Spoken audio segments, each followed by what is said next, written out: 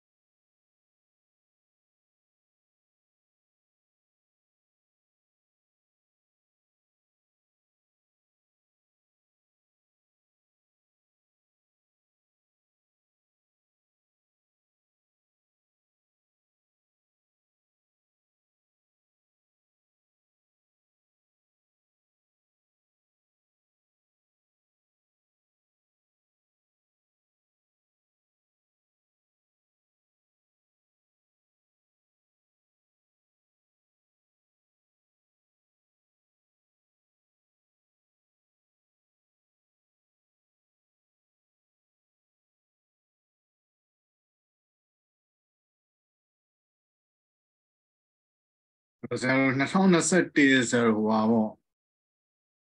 ဆရာတို့နောက်ကနေပြန်သွားနိုဝင်ဘာပေါ့နိုဝင်ဘာရင်ဆရာတို့ paper 2ကိုတစ်ချက်ကြည့်ရ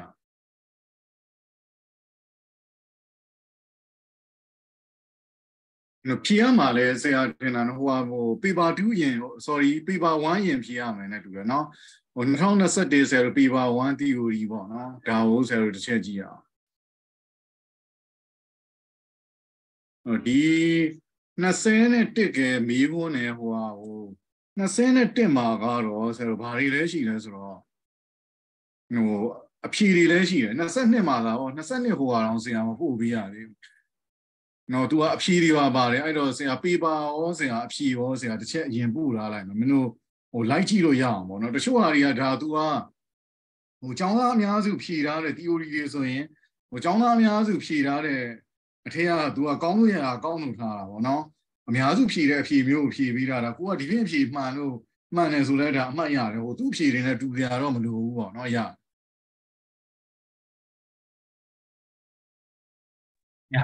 တယ်ဟုတ်သားပြောဟယ်လို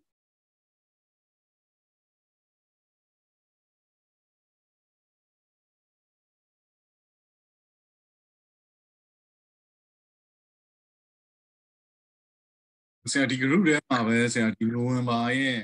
မေးခွန်းနဲ့ဆရာ paper 1ရဲ့မေးခွန်းနဲ့အဖြေနဲ့တစ်ချက်ပို့လာလိုက်တာပေါ့နော်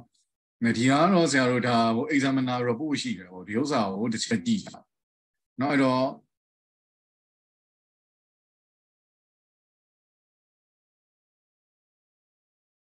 ဆရာတို့ကတော့ဒီ paper ကိုကြည့်မယ်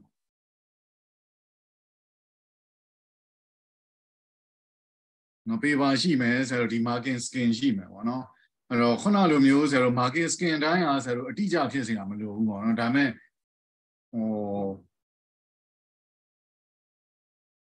ဟိုထွက်တဲ့ဥစ္စာတွေကတော့အဖြေကအတိအကျဆရာတို့ထွက်ကြမှာပေါ့နော်အဲ့တော့ဆရာတို့ဒီမှာကြည့်လိုက်မယ်ဆိုရင်ပထမတစ်ပိုင်းကနော် binary က hexader ပြောင်းတာတော့ hexader က binary ပြောင်းတာတော့ decimal ကနေပြီးတော့ binary ပြောင်းတာတော့ဆရာတို့ဒါတွေရှိတယ်ပေါ့နော်အဲ့တော့ဒီမှာကြည့်လိုက်ရင်89ကို convert တယ်ပါလဲဆိုတော့denary number ဘယ်လောက်လဲဆိုတော့ဆရာတို့89 denary number 89ကိုဘာပြောင်းမလဲဆိုတော့8 bit ဆရာတို့ binary တန်ဖို့ပြောင်းမယ်ပေါ့နော်ဒါကိုမေးတာအဲဆိုရင်ဆရာတို့ဒီမှာကြည့်ကြမယ်ဆိုလို့ရှိရင်ဒါသွားမယ် format ကဒီတိုင်းပဲဆရာတို့1248 2 power တွေနဲ့သွားမယ်ပေါ့နော် binary ဆိုလို့ရှိရင်အဲ့တော့ binary 2 power 0 1 2 4 8 16 32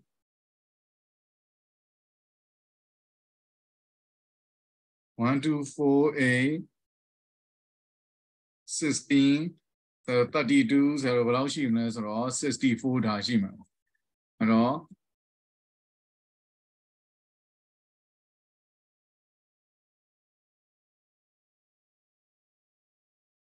2 power 0 2 power 1 2 power 2ဆိုတော့ဒီလိုသွားတယ်ပေါ့နော်အဲ့တော့သူပြောင်းခိုင်းတဲ့တန်ဖိုးဆိုတော့ဘယ်လောက်ကိုပြောင်းခိုင်းတာလဲဆိုရင်89ကိုပြောင်းခိုင်းတာပေါ့နော်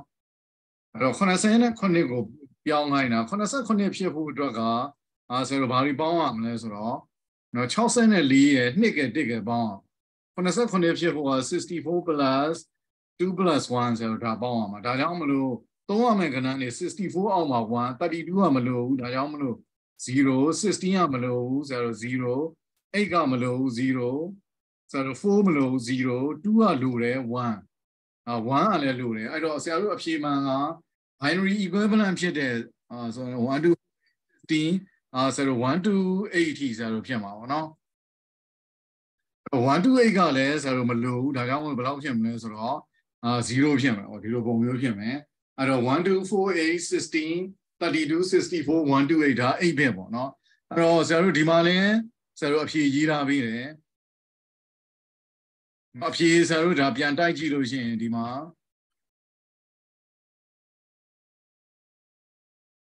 ရှေ့က3ညကိုထည့်ရေးလဲရတယ်ထည့်မရေးလဲရတယ်ပေါ့နော်ဒါသူတမှတ်ပဲသူပေးတယ်ဟုတ်ပြီနော်ဒါဆရာတို့အဖြေဘယ်ဥစ္စာရေး1 to 8နေရာ0ကိုဆရာတို့ဖြုတ်ရေးလဲရတယ်ပေါ့အတိအကျပြောမယ်ဆိုရင်တော့ပြေမထားပေါ့နော်ဒါပေမဲ့သူ7 bit နဲ့ရေးလဲပေးတယ်အဲဆိုရင်ဆရာတို့ဒါနောက်ထပ်တစ်ပုဒ်ဆရာတို့ကြည့်ကြလို့ရှိရင် convert တဲ့ denary number တဲ့ -1 to 6ကိုတဲ့ဘာပြောင်းမလဲဆိုတော့တဲ့ binary ပြောင်းမယ်တဲ့2 complement နဲ့ပြောင်းမယ်အဲ့တော့ဆရာတို့ကအခုပြောင်းမယ်ကိန်းနန်းကဆရာတို့ဘာဖြစ်နေတာလဲဆိုတော့ဆရာတို့ minus ဖြစ်နေတယ်ပေါ့နော် minus ဘယ်လောက်လဲဆိုတော့ဆရာတို့1 to 6minus တွေကိုဆရာတို့ binary ပြောင်းလို့ရှိရင်ပြောင်းနိုင်တဲ့နည်းလမ်းဟာဆရာတို့နှစ်ခုရှိတယ်ဆရာဟိုဘက်ကလည်းပြောခဲ့တယ်ဘာလဲဆိုတော့ sin and magnitude sin and magnitude နဲ့ဘာနဲ့လဲဆိုတော့ဆရာတို့ 2's complement 2's complement နီလန်နှစ်ခုရှိတယ်အခုပြောင်းခိုင်းတာကသူကဘာနဲ့ပြောင်းခိုင်းလဲဆိုတော့ဒီ1 to 8ကိုတဲ့ -1 to 6ကိုသူကဘာလဲဆိုလို့ရှိရင် binary တန်မို့ပြောင်းခိုင်းတယ်ပြောင်းတဲ့အခါမှာဘာနဲ့ပြောင်းခိုင်းလဲဆိုတော့2 complement နဲ့ပြောင်းခိုင်းတယ်နော်ဆရာတို့က sin and magnitude ကကြတော့1 to 6ဆိုတဲ့တန်မို့ကိုအရင်ရေးလိုက်တယ်ရေးပြီးတော့ဆရာတို့က minus ဆိုလို့ရှိရင်ထိပ်ဆုံးက8 bit မြောက်ကိုဆရာတို့ကဘာထည့်လိုက်လဲဆိုတော့1ထည့်လိုက်တယ် plus ဆိုရင်0ထည့်လိုက်တယ်သူကဒါပဲအဲ့တော့2 complement နီးလန်းနဲ့ပြောင်းပါဆိုရင်ဆရာတို့ကဘာလဲဆိုလို့ရှိရင်ဘယ်သူ့ကိုအရင်ချရေးရမလဲဆိုတော့ဒီ1 to 6ကိုအရင်ချရေးရပါတော့အဲ့တော့ဆရာတို့က1 to 4 8 16 32ဒီတိုင်းပဲဆရာတို့အောင်ရင်ချရေးမလဲဆိုရင်ဆရာတို့1 to 6ကတန်မို့ကိုရေးမယ်ပေါ့အဲ့တော့1 to 6ဖြစ်ဖို့ဆိုဘယ်သူတွေပေါင်းမလဲဆိုလို့ရှိရင်64နဲ့32နဲ့ပေါင်း96 96နဲ့64နဲ့16နဲ့ပေါင်းလို့ရှိရင်90 90နဲ့32နဲ့ပေါင်း132 132နဲ့4နဲ့ပေါင်းရင် sorry 90နဲ့32နဲ့ပေါင်းရင်122ဒါကြောင့်မလို့ဆရာတော်ဘာဖြစ်သွားမလဲဆိုတော့64 plus 32အဲ့ဒါဆို96ဖြစ်မယ် plus ဆရာတော်ဘယ်လောက်လဲဆိုတော့16 16ဆိုလို့96ဆိုရင်106 112ပဲရှိသေးတာလားဟုတ်ဒီနှစ်ခုပေါင်းလိုက်လို့ရှိရင်ဆရာတို့96 112 112ကဲဆရာတို့112ဆိုတော့126ဆိုတော့ဆရာတို့14လို့ပြီးတယ် plus 8ကဲ plus ဆရာတို့ဘာလဲဆိုတော့4ရယ်2ရယ်ဟုတ်လားဆရာတို့တစ်ချက်ပြန်ပေါင်းခြင်းဒီကောင်ကဘယ်လောက်လဲဆိုတော့30နဲ့96နဲ့ပေါင်းလိုက်ရင်ဆရာတို့126အဲ့တော့126က original တန်ဖိုးဒီ64 30နဲ့16 8 42ဒါတွေကိုသွားပေါင်းအောင်အဲ့ဒီ126ဒါကြောင့်မလို့ဆရာတို့ကဘာမလို့လဲဆို0မလို့64လို့တယ်ဆရာတို့32လို့တယ်126ပြဖို့16လို့တယ်ပြီးတော့8လို့တယ်4လို့တယ်2လို့တယ်1ကမလို့3ညအဲ့တော့ sin ရဲ့ magnitude နဲ့ပြမယ်ဆိုလို့ရှိရင်ဒီ plus 126ဆိုရင်ဒီနေရာမှာရှိတဲ့3ညက3ညပဲ minus ဆိုရင်အဲ့3ညနေရာမှာဆရာတို့1ထည့်လိုက်နားလည်မလားမသိဘူးเนาะအဲ့တော့အခုပြောင်းခိုင်းတာဒီ sin ရဲ့ magnitude နဲ့မဟုတ်ဘူးဘာနဲ့ပြောင်းခိုင်းတာလဲဆိုတော့2 complement နဲ့ပြောင်းခိုင်းတာအဲ့တော့2 complement နဲ့ပြောင်းခိုင်းလို့ရှိရင်အဲ့တန်မိုးကိုဒါဒီပါလဲဆိုတော့126ဒါ plus 126အဲ့တော့ plus 126ကိုအရင်ရေးရမယ်အဲ့126ကိုဆိုတော့ပြောင်းပြန်လာလိုက်1ဒီကောင်ကဘယ်လောက်ဖြစ်မလဲဆိုတော့0ဒီ1ကိုပြောင်းပြန်လာရင်0ဒီ1ကိုပြောင်းပြန်လာလိုက်ဆိုတော့0ဒီမှာလဲ0ဒီ1လဲ0ဒီ1လဲ0ပြီးသွားတဲ့အခါမှာနောက်ဆုံးက1ကဆိုတော့ဘယ်လောက်ဖြစ်မလဲဆိုတော့1ဖြစ်မယ်0က1ဖြစ်မှာပေါ့နော်ဒါဒီပြောင်းပြန်လာလိုက်တာအဲ့တော့ပြောင်းပြန်လာတာကိုဆရာတို့ကဘာလို့ခေါ်လဲဆိုတော့ flip လုပ်တယ်လို့ခေါ်တယ်အဲ့တော့ပြောင်းပြန်လာတဲ့တန်ဖိုးဒီတန်ဖိုးမှာပြောင်းပြန်လာတဲ့တန်ဖိုးမှာ2 complement နဲ့ဆရာတို့လုပ်တယ်ဆိုလို့ရှိရင်ဒီပြောင်းပြန်လာတဲ့တန်ဖိုးမှာဆရာတို့ဘာပေါင်းမလဲဆိုတော့1ပေါင်းမယ်ပေါ့နော်ဒီပြောင်းပြန်လာတဲ့တန်ဖိုးဟုတ်နော်အဲ့တော့ပြောင်းပြန်လာတဲ့တန်ဖိုးကိုနောက်ဝိဆုံးမှာ1သွားပေါင်းလိုက်မယ်အဲ့ဆိုရင်ဆရာတို့ဒီပြောင်းပြန်လာတဲ့တန်ဖိုးကို plus နောက်ဆုံးမှာဆရာတို့ဘယ်လောက်ပေါင်းလိုက်မလဲဆိုတော့1ပေါင်းလိုက်ပြောင်းပြန်လာတဲ့တန်ဖိုးဟုတ်နော်ဒီဆရာ highlight လုပ်ထားတဲ့အဝါရောင်နဲ့ပဲပေါင်းပါနော်ပြောင်းပြန်လာတဲ့တန်ဖိုးနဲ့ပဲပေါင်းပါအားလုံးနဲ့ပေါင်းမှာမဟုတ်ဘူးအဲ့ဆိုရင်1နဲ့1နဲ့ပေါင်းတော့ဆရာတို့ဘယ်လောက်လဲဆိုတော့0ဆိုတော့ဟိုဘက်ကို carry ကဘယ်လောက်တက်သွားလဲဆိုတော့ carry ကဒါ1တက်သွားတယ်ဒီ0ကဘယ်လောက်ပဲလဲဆိုတော့ဒီ0ရဲ့တန်ဖိုးကဆရာတို့0ပဲဒီ0ကလည်းဆရာတို့0ပဲအဲ့တော့ပြီးသွားလို့ရှိရင်ဒီနားမှာရှိတဲ့0ကလည်းပဲဆရာတို့ဘာပဲလဲဆိုတော့0ပဲဒီ0ကလည်းဆရာတို့ဒီတိုင်းပဲအဲ့တော့ပြီးသွားတဲ့အခါမှာဒီ0ကလည်းဒီတိုင်းပဲဆရာတို့က1ကတော့ဆရာတို့ဒီတိုင်းပဲပြန်ကြတယ်အဲ့တော့ဆရာတို့ကဒါပြောင်းပြန်လန်ထားတဲ့တန်မိုးကိုဆရာတို့ဒါဘယ်လောက်ပေါင်းလိုက်တာလဲဆိုတော့1ပေါင်းလိုက်တာ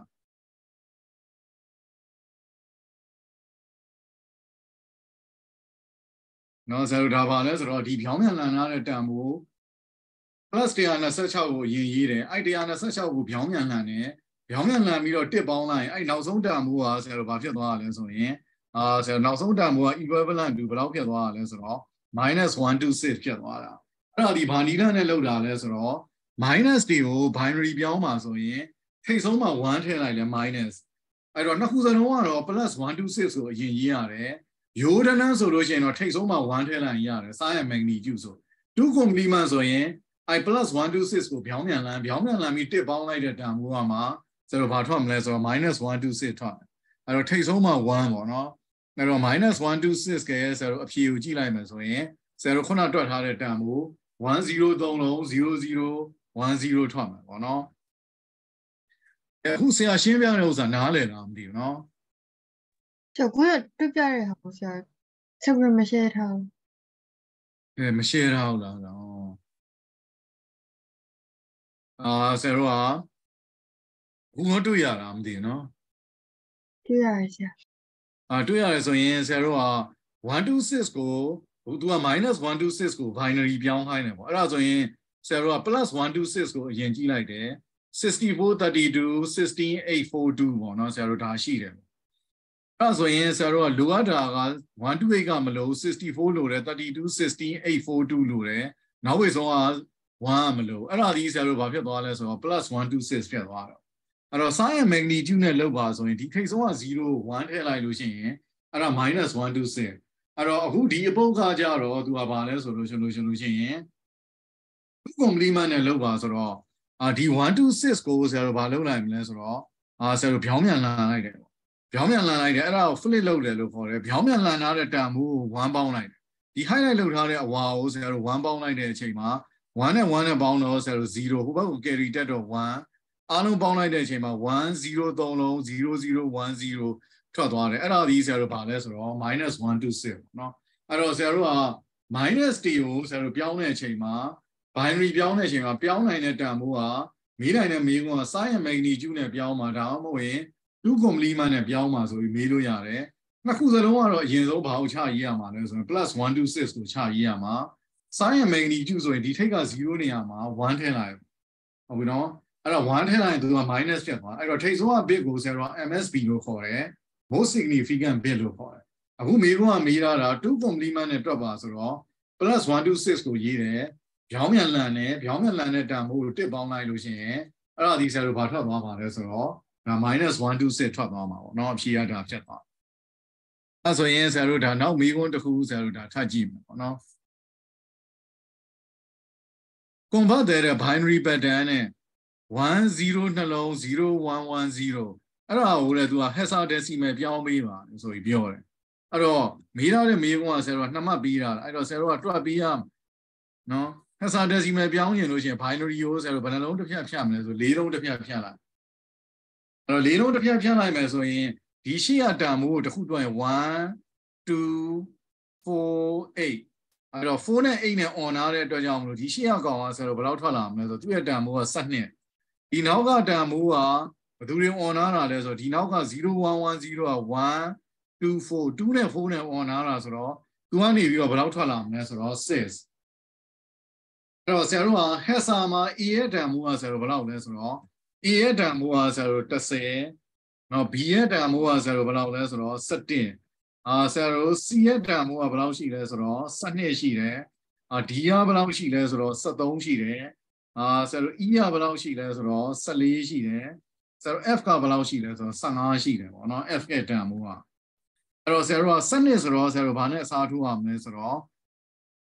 c နဲ့အစားထိုးရမှာဒါကြောင့်မလို့နောက်ပိတ်ဆုံးထွက်လာမယ်အဖြေကanswer ကဆရာတို့ဘာထွက်မှာလဲဆိုလို့ချင်းအဖြေက c 12က c6 ဆိုရဲဆရာတို့အဖြေထွက်လာမှာပေါ့နော်နောက်ဆုံးထွက်လာမယ်အဖြေကရမလားမသိဘူးနော်အဲ့တော့ hexa ဆိုလို့ချင်းပေးထားတဲ့တန်မိုး၄လုံးတစ်ဖြတ်ဖြတ်ပြစ်ကမယ်ပေါ့နော်ဆရာတို့ဒါလေးတစ်ချက်သိရအောင်အဲ့ဒါဆိုဆရာတို့ဒါအဖြေကိုသွားကြည့်လဲပဲအဖြေဒီဆရာတို့ဘာထွက်မလဲဆိုတော့ c6 ထွက်မယ် c လို့အဖြေမှန်လို့ချင်းတမန်6လို့အဖြေမှန်တမှတ်ပေါ့နော်သူဒီလိုပြီးတာ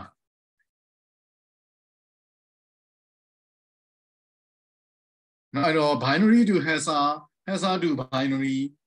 hexa to binary ဆိုလဲပဲဆရာတို့ဘာလုပ်မှာလဲဆိုရင်ရှိနေတဲ့6ကို၄လုံးတစ်ဖြတ်ပြန်ဖြတ်မှာ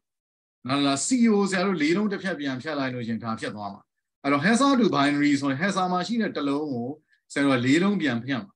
နော်6ဆိုလို့ရှိရင်သူ့ရဲ့ original တန်ဖိုးက110၄လုံးပြည့်အောင်လို့ဆရာတို့ဘာထည့်မလဲဆိုတော့0ထည့်ပေးလိုက်တာနားလည်မလားမသိဘူးနော်6က binary original တန်ဖိုးက110၄လုံးပြည့်အောင်လို့ဆရာတို့0ပြန်ထည့်ပေးလိုက်တာအဲ့တော့ binary ကနေ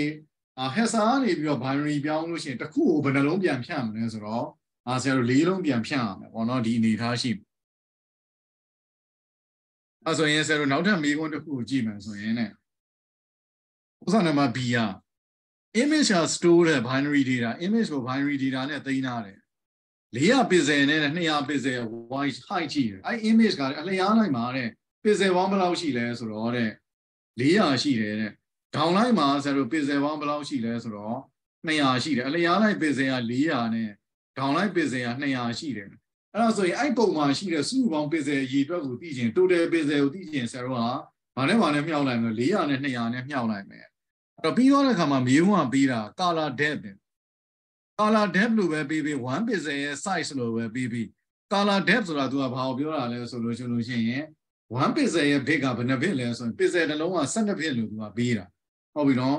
အဲ့တော့ pixel တစ်လုံးက12 bit ဆိုလို့ရှိရင် total color ပေါင်းဆရာတို့ဘယ်လောက်ရမလဲဆိုရင်2 power pixel ရဲ့ bit 2 power တွဲရမှာ total color ပေါင်း pixel တစ်လုံးက3 bit ဆိုလို့ရှိရင်2 power 3ဆရာတို့8 color ရမှာအခုကတော့ color အရေအတွက်ကိုမေးတာမဟုတ်ဘူးဆရာကြုံလို့တခါတည်းပြောတာအဲ့တော့ color depth ဆိုတာဘာကိုပြောတာလဲဆို1 pixel ရဲ့ bit 1 pixel ရဲ့ size ကိုပြောတာ1 pixel က12 bit ရှိတယ်အဲ့ဆိုရင်ဒီပုံမှာ pixel ပေါင်းဘယ်လောက်ရှိလဲဆို400နဲ့200အလျားလိုက်မှာ400ဒေါင်လိုက်မှာ200ဆိုသူ့ရဲ့ area တစ်ခုလုံးကဘယ်လောက်ရှိလဲဆို400နဲ့200နဲ့မြှောက်လိုက်မှာအဲ့ဆိုရင်ဒီမေးခွန်းကမေးတာကဘာလဲဆို image တစ်ခုရဲ့ size ကိုတဲ့ဘာနဲ့ပြရမလဲဆိုတော့ byte နဲ့ပြရမယ်တဲ့ဆိုပြီးတော့သူကမေးတယ်ဟုတ်တော့ do not calculate the answer ကိုအသေးစိတ်ကြီးမြောက်ပြီးတဲ့အထိတွက်ပေးဖို့မလို equation ထုတ်ပြီးရင်ရပါပြီတဲ့ဆိုပြီးသူကပြောတယ်အဲ့တော့ဆရာတို့ကကြည့်မယ်ဆိုရင်ဒီ image မှာသူကပြောတာဘာလဲ total pixel ဒါလေးအသေးစိတ်ရေးဖို့မလိုဘူးเนาะဆရာမင်းတို့နားလည်အောင်ဆရာပြတာ total pixel ရေးအတွက်ဆိုရင်400နဲ့ဆရာတို့ဘာနဲ့မြောက်မှာလဲဆိုရင်200နဲ့မြောက်လိုက် total pixel ရေးအတွက်ထွက်မှာဟုတ်ပြီเนาะအဲ့တော့1 pixel ရဲ့ bit ဆရာတို့ color depth ပေါ့ color depth ကိုသူကပေးတာအဲ့တော့ဒါဒီဆရာတို့ဘာလဲဆို total pixel ကိုစာခေါ်ကဘာလို့ခေါ်လဲဆို resolution လို့ခေါ်အဲ့တော့ဆောင်းမွေးမှာ resolution ကဘယ်လောက်ရှိတယ်လို့ဆိုပြီးပေးလို့ရှိရင်လည်းပဲအဲ့ဒါဒီဘာကိုပေးတာလဲဆိုရင် total pixel ကိုပေးတာဟုတ်ပြီနော်အဲ့ဒါဆိုလို့ရှိရင်ဆရာတို့က तू ကပေးတာဘာလဲဆို color depth ကဘယ်လောက်လဲဆို12 bit color depth ဆိုတာဘာလဲဆိုတော့1 pixel ရဲ့ bit 1 pixel ရဲ့ size နော်1 pixel ရဲ့ size က तू ကဘယ်နှ bit ရှိလဲဆိုတော့12 bit ရှိတယ်ပေါ့ဒီလိုပေးတာအဲ့ဒါဆိုရင်ဆရာတို့ကအခုတွက်ကမှာ image ရဲ့ size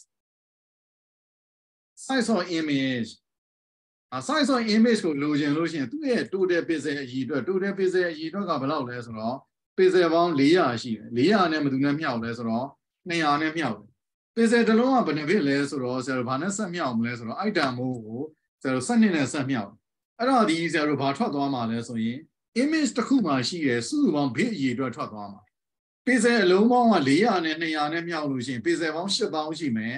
pixel တစ်လုံးက12 bit ဆိုတော့12နဲ့မြောက်တော့ bit ပေါင်းအဲ့လောက်ရှိမယ်အဲ့တော့အဲ့ bit ကို byte ဖွဲ့ပါဆိုတော့ဆရာတို့ကဘယ်လောက်နဲ့သွားစားရမလဲဆိုလို့ရှိရင်8နဲ့သွားစားရမလားမသိဘူးเนาะအဲ့တော့ဆရာတို့က kilobyte ဖွဲ့ပါဆိုလို့ရှိရင်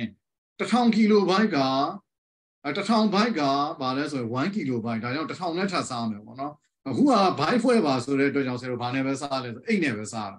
အဲ့တော့ kilobyte ဖွဲ့ပါဆိုတကယ်လို့မြေးခွန်းကမင်းရင်8ကိုဘာနဲ့မြောက်တာနဲ့ထပ်စားမလဲဆို1000နဲ့မြောက်တာနဲ့ထပ်စားmegabyte ဖွဲ့ပါဆိုရင်နောက်ထပ်1000နဲ့ထပ်စားမှာဘာလို့လဲဆိုလို့ရှိရင်1000 kilobyte က1 meg ပေါ့နော်အခုစားကတော့ဆရာတို့ကဒီ image ရဲ့ size ဆိုတော့ image မှာ pixel ပေါင်းအဲ့လောက်ရှိတယ်တ pixel က12 bit ရှိတယ်ဆိုတော့12နဲ့မြောက်လိုက်တော့စုစုပေါင်း bit အရေအတွက်ကအဲ့လောက်ရှိတယ် byte ဖွဲ့ပါလို့ပြောတဲ့အတွက်ဆရာတို့ဘာနဲ့သွားစားလဲဆိုတော့8နဲ့သွားစားတယ်ပေါ့နော်အဲ့တော့အခုဆရာရှင်းပြတဲ့ဥစ္စာတွေမင်းတို့နားလည်လားမသိဘူးเนาะအခုဒီ size of image ကိုဆရာတွက်ပြလိုက်တဲ့ဒီသင်္ချာ equation ကိုနားလည်လားမသိဘူး对吧？ဟုတ်ဆရာအဲ့တော့ဆရာတို့ကအဲ့တော့ဒီလိုပုံတွေပေါ့နော်ဒါအလွယ်တွေပဲဆရာတို့မေးနေတာအဲ့တော့အဖြေကိုကြည့်လိုက်လေဒီလိုပေါ့နော်အဖြေက400မြောက်200နှစ်နဲ့စားတယ်8နဲ့လုပ်တယ်ဒါမှမဟုတ်400မြောက်200ကို8000နဲ့လုပ်တယ်အတိအကျတွေတော့တွက်လဲရတယ်ပေါ့အတိအကျတွက်ဖို့မလိုဘူး equation ရေးလိုက်ရင်ကိုဆရာတို့ကအဖြေရရနော်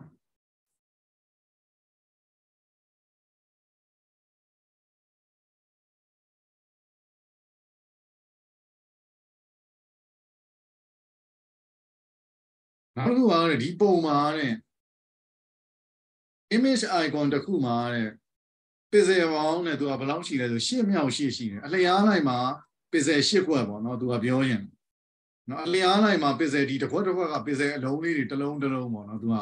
pixel လေးတွေတစ်လုံးနဲ့အလျားလိုက်မှာတဲ့ pixel ပေါင်းဘယ်နှလုံးရှိလဲဆို8လုံးရှိတယ်အလျားလိုက်online မှာလည်း pixel ပေါင်း8လုံးဆိုတော့ဒီပုံမှာ pixel စုစုပေါင်းဒီတစ်ပုံလုံးမှာ8မြောက်8ဆယ်ဘယ်နှလုံးရှိလဲဆိုတော့88ဒီ64လုံးရှိတယ်တဲ့သူကဒီလိုပြီးတာအဲ့မှာ W ကဘာလဲဆိုရင် white pixel ဖြစ်တယ်တဲ့ W ကဘာလဲဆိုတော့အဖြူအောင် pixel ကို ဒီအဖြူအောင်ကွက်တွေကို W နဲ့ကိုစားပြုမယ်တဲ့အနက်ရောင်ကွက်တွေကိုဆရာတို့ဘာနဲ့ကိုစားပြုမယ် B နဲ့ကိုစားပြုမယ် Get the results of the compression the first four line အဲ့ image ကိုလည်းဘာလုပ်မလဲဆိုတော့တဲ့ compression လုပ်မယ်တဲ့ပထမ၄ line ကိုတဲ့ပထမ၄ခုအဲ့ image ကပထမ၄ line ကိုတဲ့ compression ဆိုတော့ဆရာတို့ file size ကိုချုပ်မယ်ပေါ့နော် file size ကိုချုပ်မယ်ဆိုတော့ပထမ၄ line ဆိုတော့ဆရာတို့ဘယ်၄ line ကိုပြောတာလဲဆိုတော့ဒီအပေါ်ဆုံးက၄ line ပေါ့အဲ့၄ line ကိုတဲ့ file size ကိုချုပ်မယ်ဆိုတော့အဲ့၄ line ဆိုရင်တစ် line မှာ၈ခွက်ရှိတယ်၄ line ဆိုတော့၈လေးလီ32 bit လူမယ်ပေါ့နော်ဆရာတို့အနည်းဆုံး32ခွက်လူမယ်ပေါ့နော်အဲ့ဒါကိုသူက file size ကိုချုပ်မယ်ဆိုတော့အပေါ်ဆုံး line ကိုကြည့်မယ်ဆိုရင်အဲ့တော့ file size ကိုချုပ်တဲ့အခါမှာ image တွေကိုချုပ်တဲ့ algorithm နာမည်ကနော်ဆရာဒီမှာ notes လိုမျိုးဆရာတစ်ချက်ရေးထားပေးမယ် compression အဲ့တော့ compression လုပ်တဲ့အခါမှာ image တွေကို compression လုပ်တဲ့ algorithm နာမည် algorithm ရဲ့နာမည်ကဘာလဲဆို run and encoding လို့ခေါ်တယ်နော်ဘာလို့ခေါ်လဲဆိုလို့ချင်းဆရာတို့ run and encoding လို့ခေါ်တယ်ပေါ့အဲ့တော့ run and encoding ကဘယ်လိုလုပ်လဲဆရာတို့ကြည့်မယ်ဆိုရင်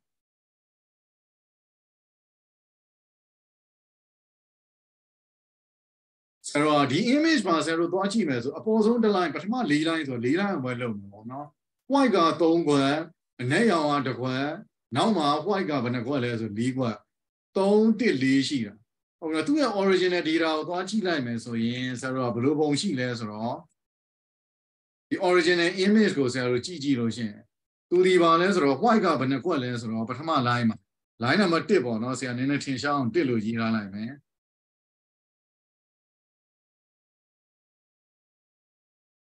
line number 1မှာ white ကဘယ်နှခုလဲဆိုတော့3ခု black ကသူက B နဲ့လုပ်တယ်ဆိုတော့ပြောတယ် white က3ခု black က1ခုပြီးတော့ white ကဘယ်နှခုလဲဆို4ခုရှိတယ်ဒါသူ့ရဲ့ original တန်ဖိုးဆရာတို့ line number 2ကိုကြည့်လို့ရှိရင် line number 2မှာ white 1ခု black က6ခု white 1ခုအဲ့လိုပုံရှိတယ်ပေါ့ဒါကြောင့်မလို့ line number 2ကိုသွားကြည့်လို့ရှိရင် white က1ခု black က6ခု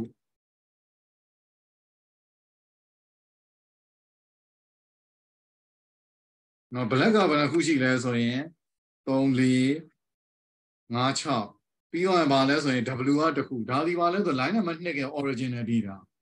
line number 3အဲ့တော့သွားကြည့် line number 3မှာသွားကြည့် black 1ခု white 2ခု black 1ခု white အဲ့တော့ black 1ခု white 2ခု black 1ခု white 2ခု black 1ခုအဲ့တော့1 2 1 2 1 2ဒီလိုသွားနေတာပေါ့နော်အဲ့ဆိုရင် black 1ခု white 1ခု white က2ခုပြီးတော့ black 1ခုသူ့ပုံချင်း black 1ခုပြီးတော့ white 1ခုwhite 1ခုပြီးသွားလို့ရှိရင်ဗာပြန်လာလဲဆိုတော့ black 1ခုပြီးသွားရင်ဆရာတို့ဗာလာလဲဆို white 2ခုဒီလိုပုံသွားနေရမယ်နော် black 1ခု white 2ခု line number 3မှာ black 1ခုဒီမှာကြည့်လိုက်မယ်ဆို black 1ခုပြီးတော့ white က2ခုနောက် black က1ခု white 1ခုပြီးတော့နောက်ဝိတ်ဆုံးမှာဆရာတို့ဗာလဲဆို white 2ခုရှိတယ်ပေါ်နေတဲ့ပုံကအဲ့မနော်အဲ့တော့ပြီးတော့ line number 4ဆရာတို့သွားကြည့်တယ်အဲ့တော့ line number 4ကိုကြည့်လိုက်လို့ရှိလို့ရှင် line number 4မှာ white 3ခု black 2ခု white 3ခုပေါ့နော် line 4อ่ะအဲ့တော့ line 4ဆိုရင်ဆရာတို့ဒီကောင်ပေါ့နော်ဒီ line number 4 white က3ခု black က2ခု white 3ခုဒီလိုပုံရှိနေတာအဲ့ဆိုရင်ဆရာတို့ဒီမှာဗာလဲဆို white က3ခု black က2ခု white 3ခုဒါရှိတယ်အဲ့တော့ original data ကိုသွားကြည့်လို့ရှိရင်ဆရာတို့ကတစ်ခွက်ကို1 byte ဆိုလို့ရှိရင်တစ်ခွက်မှာ character 8ခုသိမ်းရတယ်ပေါ့နော်စုစုပေါင်းဘယ်လောက်လိုလဲဆိုရင်32 byte လိုတယ် character 32လုံးဆိုတော့ original မှာဘယ်လောက်လိုလဲဆိုတော့ original storage อ่ะဒါလေးဖြည့်စရာမလိုဘူးเนาะဆရာနားလည်အောင်နည်းနည်းရေးပြတာ32 byte လိုတယ်ပေါ့ဆိုကြပါစို့အဲ့တော့ဆိုရင်ဆရာတို့ compression လုပ်လိုက်အဲ့တော့ compression လုပ်တဲ့အခါမှာဘာနဲ့ compression လုပ်မှာလဲဆိုရင်ဆရာတို့ run and encoding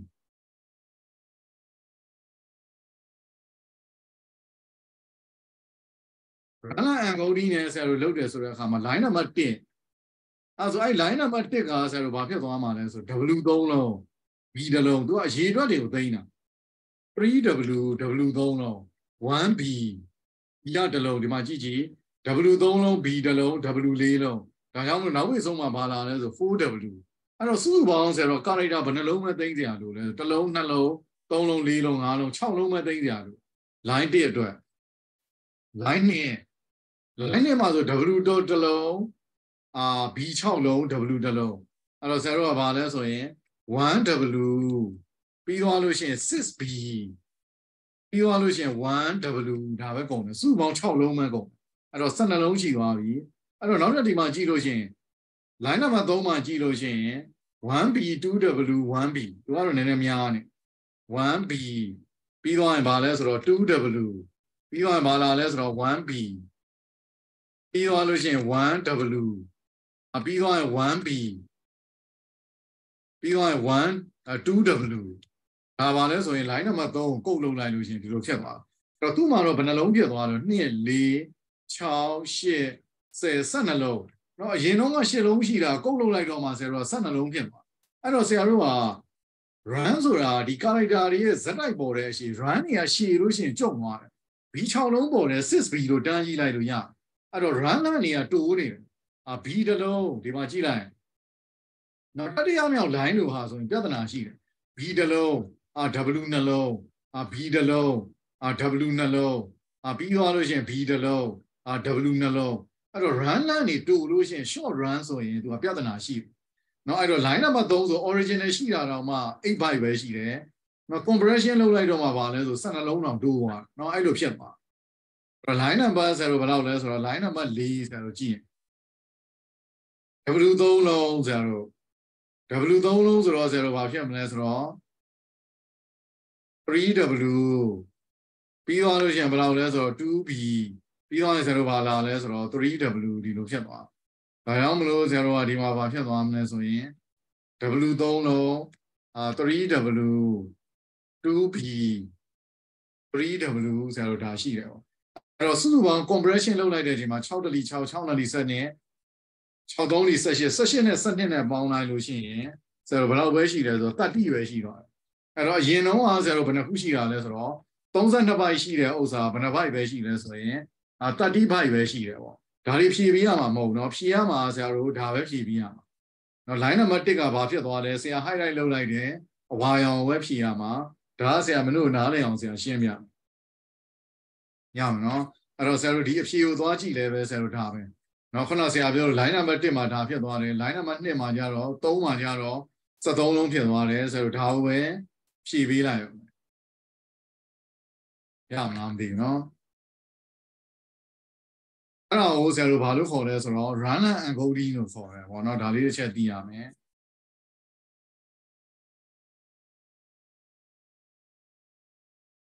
ပြီးသွားလို့ရှိရင်ね run and encoding ကဘာလဲဆိုတော့ lossless compression အဲ့တော့ဆရာတို့က lossless ဆိုတဲ့ဥစ္စာက data မပြောက်ဘူးပေါ့နော် lossy ကကြတော့ data loss ဖြစ်တယ်သူ့နာမည်ကအဲ့တော့ lossy ကဘယ်မှာသုံးလဲဆိုတော့ image တွေ sound တွေ video တွေကိုကုတ်လို့ရင်သုံးတယ် lossless ကကြတော့ဆရာတို့ကအဓိကသုံးတာဒီ test တွေကိုကုတ်လုပ်တဲ့အခါမှာသုံးတယ်what is the term နဲ့ lossless ဆိုတဲ့အဓိပ္ပာယ်ကဘာကိုပြောတာလဲ lossless ဆိုတာ data loss မဖြစ်ဘူးသူ့နာမည်ကြီးတိုင်းမှာ no data loss နော် so none of the data remove data loss မဖြစ်ဘူးပေါ့နော်ဆရာတို့ကwithout data loss နော်ကိုကြိုက်တဲ့စာပေါ့သူ့လိုရေးစရာမလို without losing data without losing data ကိုကြိုက်တဲ့စာဖြည့်လို့ရတယ်ဒီထဲတွေကသူနဲ့တူတဲ့ line မှာမဟုတ်ဘူးเนาะကိုယ့်အသာကိုဖြည့်လို့ရတယ်အဓိက data တွေပျောက်မသွားဘူး data တွေ remove ဖြစ်မသွားဘူးပေါ့เนาะအဲ့တလုံးဖြည့်လိုက်လို့ရှင်ရတယ်နားလည်မှာမသိဘူးเนาะဒါကတော့စာအောင်ပြီးတာเนาะအဲ့ဒါတော့ဆရာမရေးပေးတော့เนาะ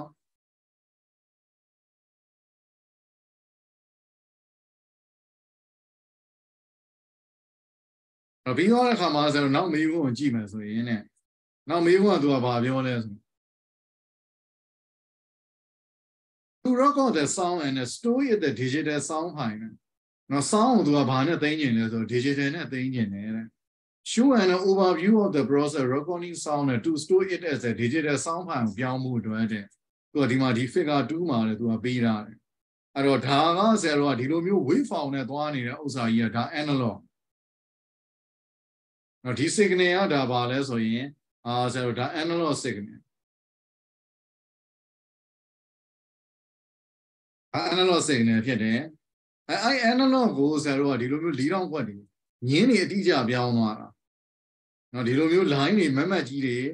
ဆရာတို့အတိအကျပြောင်းသွားတာအဲ့ဒါကိုဘာလို့ခေါ်လဲဆိုတော့ဆရာတို့ digital လို့ခေါ်တယ်ရမလားမသိနော်ဒီ wave form ကြတော့ဒီ line တွေနဲ့ဆွဲထားတဲ့ကောင်ကြတော့ဆရာတို့ဘာလို့ခေါ်လဲဆိုတော့ digital လို့ခေါ်တယ်ဒါဒီဘာလဲဆိုတော့ analog ဆိုတဲ့ဒီ line တွေကိုရေ line ပုံတွေကိုဆရာတို့ကဒီ4000ခွက်တွေပြောင်းသွားတာပေါ့အလွယ်ပြောင်းမယ်ဆိုလို့ရှိရင်အဲ့လိုပြောင်းတာကိုဆရာတို့ကဘာလို့ခေါ်လဲဆို digital လို့ခေါ်တယ်တနည်းအားဖြင့် continuous ကနေပြီးတော့ discrete ကိုပြောင်းသွားတာကိုဆရာတို့ digital ပြောင်းတယ်လို့ခေါ်တယ်ပေါ့အဲ့တော့အခုဆရာဆွဲပြလိုက်တဲ့ဟာဒါသူ့ပုံမှန်လည်းပြထားတယ်အဲ့ဒါဒီဆရာတို့ဒါ digital ပြောင်းသွားတာပေါ့နော်အဲ့တော့အဲ့ digital ပြောင်းတဲ့အခါမှာဒီဘေးကဥစ္စာဒီ line တွေရဲ့အမြင့်ဆရာတို့ဘာလဲဆို amplitude ဒီရှိနေတဲ့ x ဝင်ရိုးကဘာလဲဆိုတော့ဆရာတို့ second ကိုပူစားပြုတယ်ဟုတ်ပြီနော်ဒါပုံမှန်လည်းသူပြီးတာအဲ့တော့လေသူကမေးခွန်းကဘာကိုပြောလဲဆိုတော့ describe the step ဘာလဲဆိုတော့ step ကိုလည်းပြောပြပါတယ်နော်သူက analog ကနေပြီးတော့တဲ့ဘာပြောင်းတာလဲဆိုတော့ digital ကိုပြောင်းတဲ့အဆင့်တွေကိုလည်းပြောပြပါဆိုပြီးတော့ပြောတယ်ဒါ theory စာအောင်ပြောမေးတာဟုတ်ပြီနော်အဲ့တော့ဒီမှာသူပေးရတဲ့အဖြေပဲဆရာကိုကြည့်လိုက်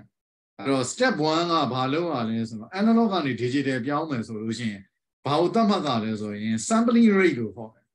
တစ်စက္ကန့်မှာဘယ်လောက် sample ထားမလဲနော်ခုနကတော့ line တွေကိုဆရာတို့က4000ခွက်ပြောင်းတဲ့အခါမှာတစ်စက္ကန့်မှာဘယ်နှ point နဲ့ပြောင်းမလဲပထမတစ်ချက်က define the sampling rate တစ်ချက်ပေါ့နော်နောက်တစ်ချက်ကကြတော့ဘာလဲဆိုလို့ရှိရင်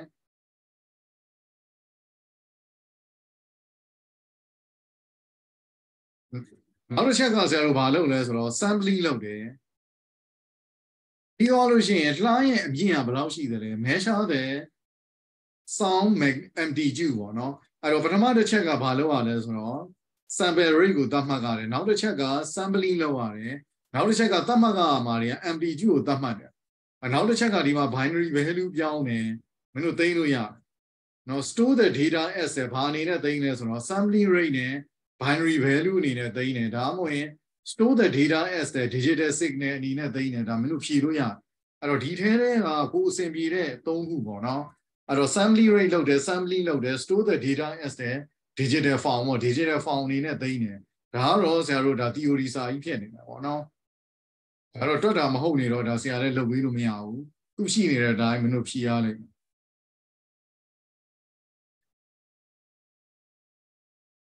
တော့ဒီပုံမှာကြည့်လိုက်မယ်ဆိုလို့ရှိရင် original sound ကဆိုတော့ဒီတိုင်းသွားနေနော်ဒီ line ကဒီwave form ကြီးကနော် line ပုံစံကြီးကဒီလိုသွားနေအဲ့တော့ sampling rate များနည်းလို့ရှိရင်ဘာဖြစ်လဲဒီမှာကြည့်လိုက်လုံလိုက်ပေါ့ထွက်လာတဲ့ကောင်ကြီးကပေါက်တဲ့ကောင်ကြီးထွက်လာ original ပုံနဲ့သွားကြည့်လိုက်လို့ရှင်မတူတော့ဘူးတွေ့လားပုံကြီးကအဲ့ဒါဒီပါလဲဆိုတော့ sampling rate နည်းနေလို့တကယ်တမ်းကဆရာတို့က original ပုံနဲ့အနီးစပ်ဆုံးတူကျင်လို့ရှိရင်ဆရာတို့ကဒါ sampling rate တွေဘာဖြစ်ရမှာလဲဆိုတော့များရမှာပေါ့နော်အဲ့တော့ sampling rate များတယ်ဆိုလို့ရှိရင်ပုံရဲ့ quality digital ထွက်လာတဲ့ file ရဲ့ quality ကကောင်းတယ်ပေါ့နော် file size ကြီးတယ်မှတ်ထားဖို့ကဒါ theory တွေဖြစ်နေလို့နော်ဟိုတွက်တာမဟုတ်တော့ဆရာလည်းသိပြောလို့မရတော့ analog ကနေပြီးတော့ digital ပြောင်းလို့ရှိရင်ဆရာနည်းနည်းမင်းတို့ notes လေးနည်းနည်းရေးထားပြီနော် analog to ဘာလဲဆိုတော့ဒီ digital analog to digital ပြောင်းလို့ရှိရင်ဆရာတို့ကဘာလုပ်ရလဲ sampling rate sampling လုပ်ရတယ်ပေါ့နော်အဲ့မှာဆရာတို့ကsample rate ကို define လုပ်ရတယ် sample rate ကများလို့ရှိရင်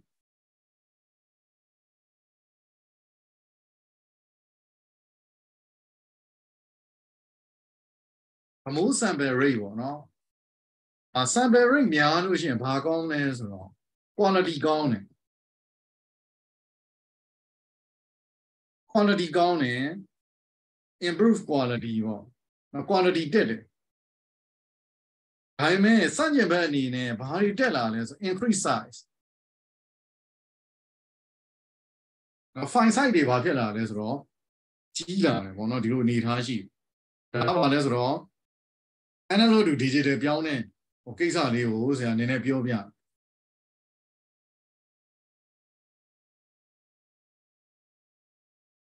နောက်တဲ့ပုံစံနံပါတ်2အားကြတော့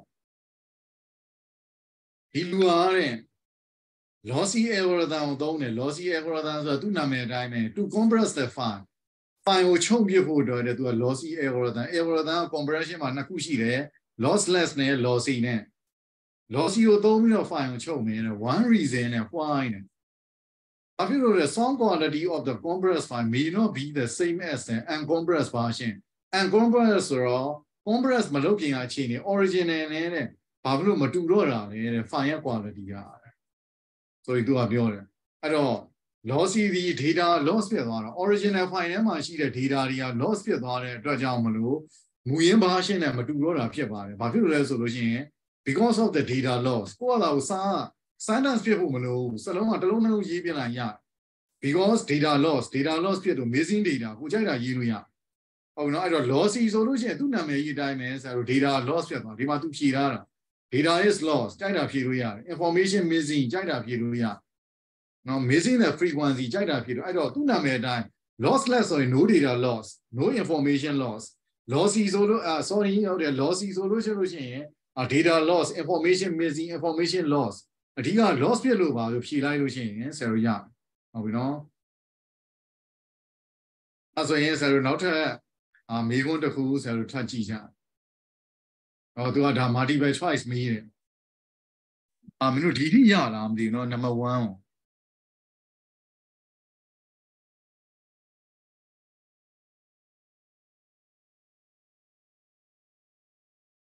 ဒီထိလိုက်နိုင်လားမသိဘူးเนาะဆရာပြန်ပြောဖို့လိုလားမသိဘယ်ပုတ်ပြောဖို့လိုလားမသိရပါတယ်ဆရာရเนาะအဲ့ဒါဆိုရင်ဆရာတို့2ကိုကြည့်ရတယ်ပေါ့เนาะအဲ့တော့2ကိုကြည့်တော့ identify one action နဲ့တစ်ခုကိုရွေးမယ်တဲ့ to protect the network from the unauthorized access network တွေကိုတရားမဝင်လာပြီးတော့ကိုယ့်ရဲ့ wifi ကိုတရားမဝင်လာသုံးတာမျိုးဟိုတဲ့ရှောင်ရှားဖို့အတွက်တဲ့ဘာဘယ် method ကိုသုံးမလဲတဲ့ဘယ် action ကိုသုံးမလဲgive the each user ကို separate account မတူတဲ့ account တွေထားမယ် and for the strong password ကို strong ဖြစ်တဲ့ password ထားမယ် backet ကတော့ဘာမှမဆိုင် data မပြောင်းအောင်ထားတာ encrypt the sensitive file နဲ့ sensitive file ကို encode လုပ်မယ်ဆိုတော့ဆရာတို့ကဘာလုပ်မလဲဆရာတို့ကကို network ထဲကို unauthorized access မဖြစ်အောင်ဆရာတို့ဘာလုပ်အဓိကတော့ဆရာမြင်တော့ A နဲ့ B ထဲကဆရာတို့တစ်ခုဖြစ်သွားကို wifi နေဆိုရင်ဆရာတို့ဘာလုပ်တာပုံစံနံပါတ်2ရဲ့ဆရာတို့အဖြေကိုကြည့်လို့ရှိရင်အဖြေကဆရာတို့ဘာဖြစ်မလဲဆိုတော့ B ဖြစ်မယ်နော်ဆရာတို့ wifi ကိုသွားသုံးလို့ရှိရင်ဆရာတို့ account ကမတူတဲ့ account တွေမရှိဘူးနော်အိမ်မှာ wifi ထားလဲပဲဆရာတို့ separate account အိမ်မှာ10ယောက်ရှိရင်10မျိုးဖြစ်မနေဘူး password ကိုပဲဆရာတို့ခိုင်အောင်ထားရတာအဲ့တော့ကို network ထဲကိုမဝင်စေခြင်းအဖြေမှန်းဘာဖြစ်မလဲဆို B ဖြစ်မယ် password ကိုခိုင်ခန့်တဲ့ password ထားပါတော့လွယ်တဲ့ဟာတွေသွားမထားနဲ့နော်ဖြေရတာဖြစ်သွားမယ်အဲ့တော့ပြီးသွားတဲ့အခါမှာဆရာတို့ပုံစံနံပါတ် B ပေါ့ဒီရတဲ့ receive တဲ့ email တစ်ခုသူရတယ်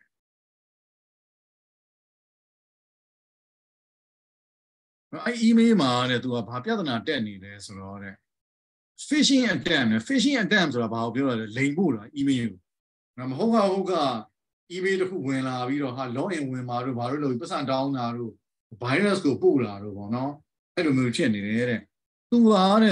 ဘယ် company က customer လဲဆိုတော့ safepayment.com ဆိုတဲ့ website ကိုသုံးနေတဲ့ customer တယောက်ဖြစ်တယ်နော် safepayment.com ကိုသုံးတယ်ဒါပေမဲ့ email ဝင်လာတဲ့အခါမှာတဲ့သူ့ကိုလိမ်ပြီးတော့ phishing ဆိုတာလိမ်ပြီးတော့လာနော်လိမ်ပြီးပို့တဲ့ email တစ်စောင်ကသူ့စီကိုဝင်လာတယ်တဲ့ဒီမှာသူ့နာမည်က Daniel ပေါ့နော်သူ့စီကို email ပို့လိုက်တယ် Daniel ဆိုပြီးတော့ from ဆရာတို့ကဒီ email ကနေသူကလာတယ်ပေါ့နော်safepayment.com မှာနေပြီးတော့လာတယ်ပေါ့နော်အဲ့တော့we have noticed an unusual activity account ဘာလို့ so stop all payment တွေကိုရပ်ပစ်လိုက်တော့မပေးနဲ့တော့ပေါ့နော်လာပြီးတော့ login ဝင်မှာဘာညာပေါ့နော်ဒါတွေရှောက်လို့နော်အဲ့တော့မေးခွန်းကဆရာတို့ဘာဆက်မေးလဲဆရာတို့ကြည့်ရင် Daniel has a circle that was dear customer dear customer ဆိုတဲ့စာကိုလည်းသူကဝိုင်းပြတာဒီမှာနော် dear customer ဆိုတဲ့စာကို one reason နဲ့ why နဲ့ the use of this word ကတဲ့ this word ကတဲ့ Daniel suspected that email တဲ့ fishing ဖြစ်တယ်လို့တဲ့ဘာဖြစ်လို့ Daniel ရတဲ့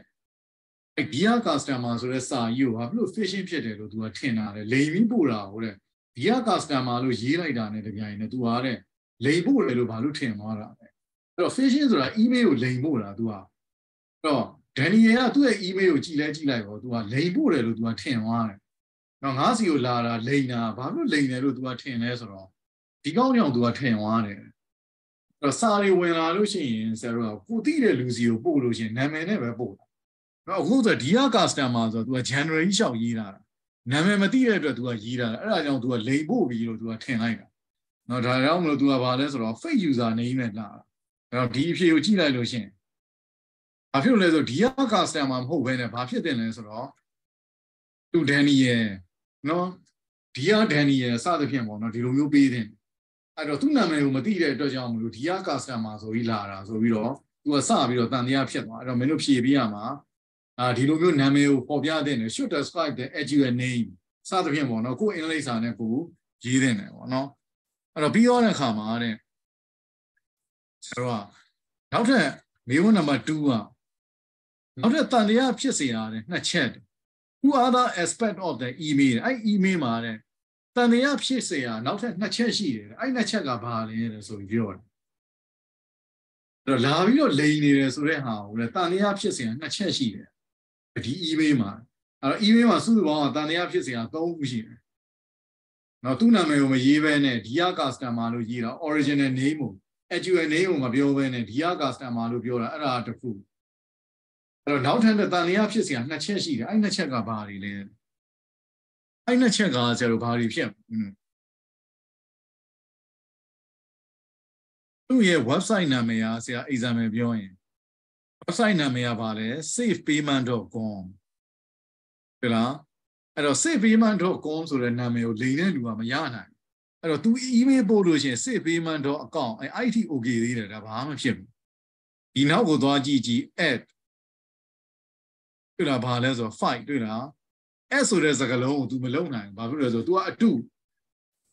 S လို့ဘာလို့နဲ့အမှတ်တမဲ့ကြည့်လိုက်ရင်တော့ S ကဒီမှာ fight ကြီးသုံးတာတွေ့လားအမှန်တော့ safepayment.com လို့ဆိုပြီးရေးရမှာသူ့မှာ actual email ကမရှိတော့ तू က fake email လုပ်လိုက်တာဘာလုပ်လဲဆိုတော့ဒီမှာတွေ့လား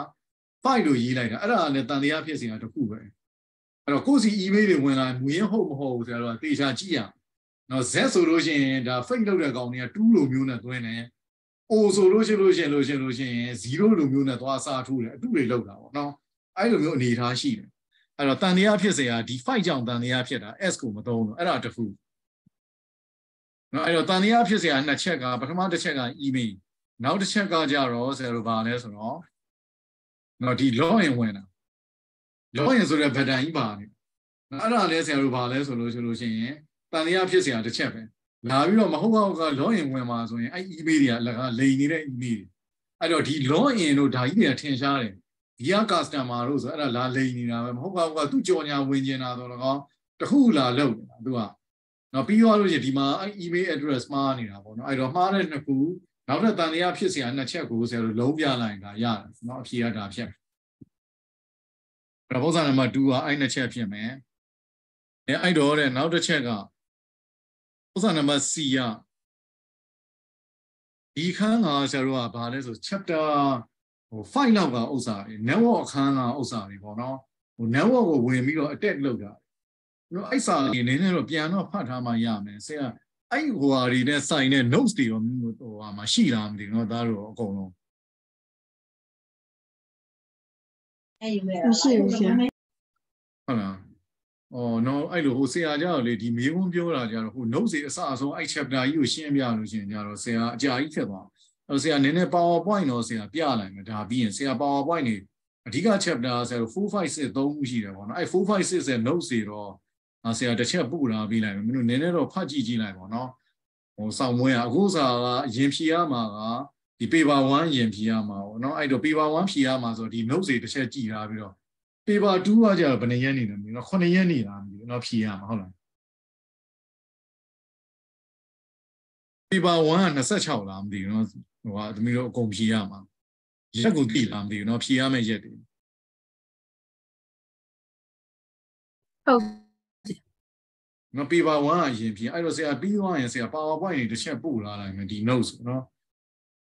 အဲ့ပထမတစ်ချက်ကလည်း what is a meant by the term နဲ့ဘာလဲဆိုတော့ Shura surfing နဲ့ Shura surfing ဆိုတာဘာလဲနော်သူကဘာလဲဆိုရင်ね some employee use a company laptop တွေကို public area ဆိုတော့နော်ဟိုစားသောက်ဆိုင်မှာစပွဲကုံပေါ်မှာအစားဆိုင်နဲ့အေးတောက်ရင်းနဲ့ကြည်တာတို့ဘာလို့ပေါ့နော်အဲ့လိုတွေလို့ကားပေါ်မှာ laptop ကိုဖွင့်ကြည့်တာတို့ဘာလို့ public area မှာသွားတုံးနေတယ်အဲ့ခါမှာတဲ့သူကဘာဖြစ်လဲဆိုတော့တဲ့ Shura surfing ဆိုတဲ့ security risk ကဖြစ်တယ်တဲ့အဲ့တော့ Shura surfing ဆိုတာဘာလဲဆိုတော့သူကကိုက password ရိုက်လို့ရှိရင်ကိုကြောကုန်းပေါ်ကနေကိုနောက်ကနေခိုးကြည့်ပြီးတော့အဲ့ password ကိုကြည့်ပြီးတော့အဲ့ဒါနဲ့သွားဝင်တယ်အဲ့ကိစ္စကိုဆရာတို့ကဘာလို့ခေါ်လဲဆိုတော့Shura surfing လို့ခေါ်တာ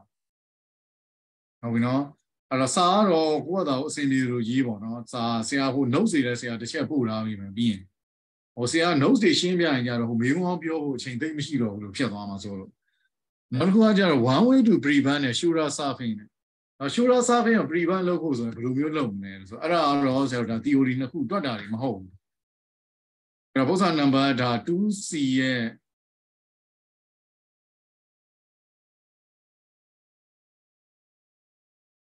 ပုံစံနံပါတ်9ဥစ္စာက 2C ရဲ့1နဲ့2ပေါ့နော် Shura surfing ဆိုတာဘာလဲ Shura surfing ကိုဘယ်လို prevent လုပ်မလဲနော်အဲ့တော့ဒီမှာဆရာတို့သူဖြေပေးထားတယ် Shura surfing ဆိုတာဘာလဲဆိုရင် watch လုပ်တယ်ခိုးကြည့်တာနော်တခြားလူရဲ့ဘာလဲဆိုတော့ user name တွေ password တွေ login information တွေတခြားလူရဲ့ user name နဲ့ password ကိုချောင်းကြည့်တာအဲ့ဒါကိုဘာလို့ခေါ်လဲဆိုတော့ Shura surfing လို့ခေါ်တယ်ဒါရေးပြရမယ်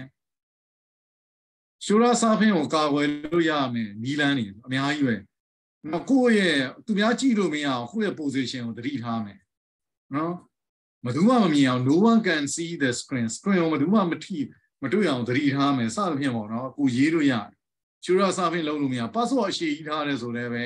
ဒါလုပ်လို့မရဘူးပေါ့နော်အဲ့လိုမျိုးဆရာတို့ဒါကိုအဆင်ပြေတဲ့တစ်ချက်ပေါ့နော်အဲ့တော့ Shura surfing ကိုအကောင်းဆုံးကာကွယ်တာကတော့သတိထားတာပဲကို screen ကိုဘယ်သူမှ no one can see the screen to ensure no one can see the screen ကိုဘယ်သူမှမမြင်အောင်ဆရာတို့သတိထားမယ်ကြိုက်တဲ့တစ်ချက်ဖြည့်အောင်ပဲဟုတ်နော်အများကြီးဖြည့်စရာမလိုစာတူတုတ်ရေးအောင်ပဲ sentence ဖြစ်စရာမလိုဘူးအဓိကအချက်ကိုရေးပေးရင်ရဟုတ်နော်အဲ့တော့ခိုးကြည့်လို့မရအောင်ဆိုရင်ဘယ်သူမှကြည့်လို့မရအောင်ကိုယ့်အသာကိုသတိထားမယ်နော်အဲ့တော့ပြီးတော့လည်းကမှာပုံစံနံပါတ် D က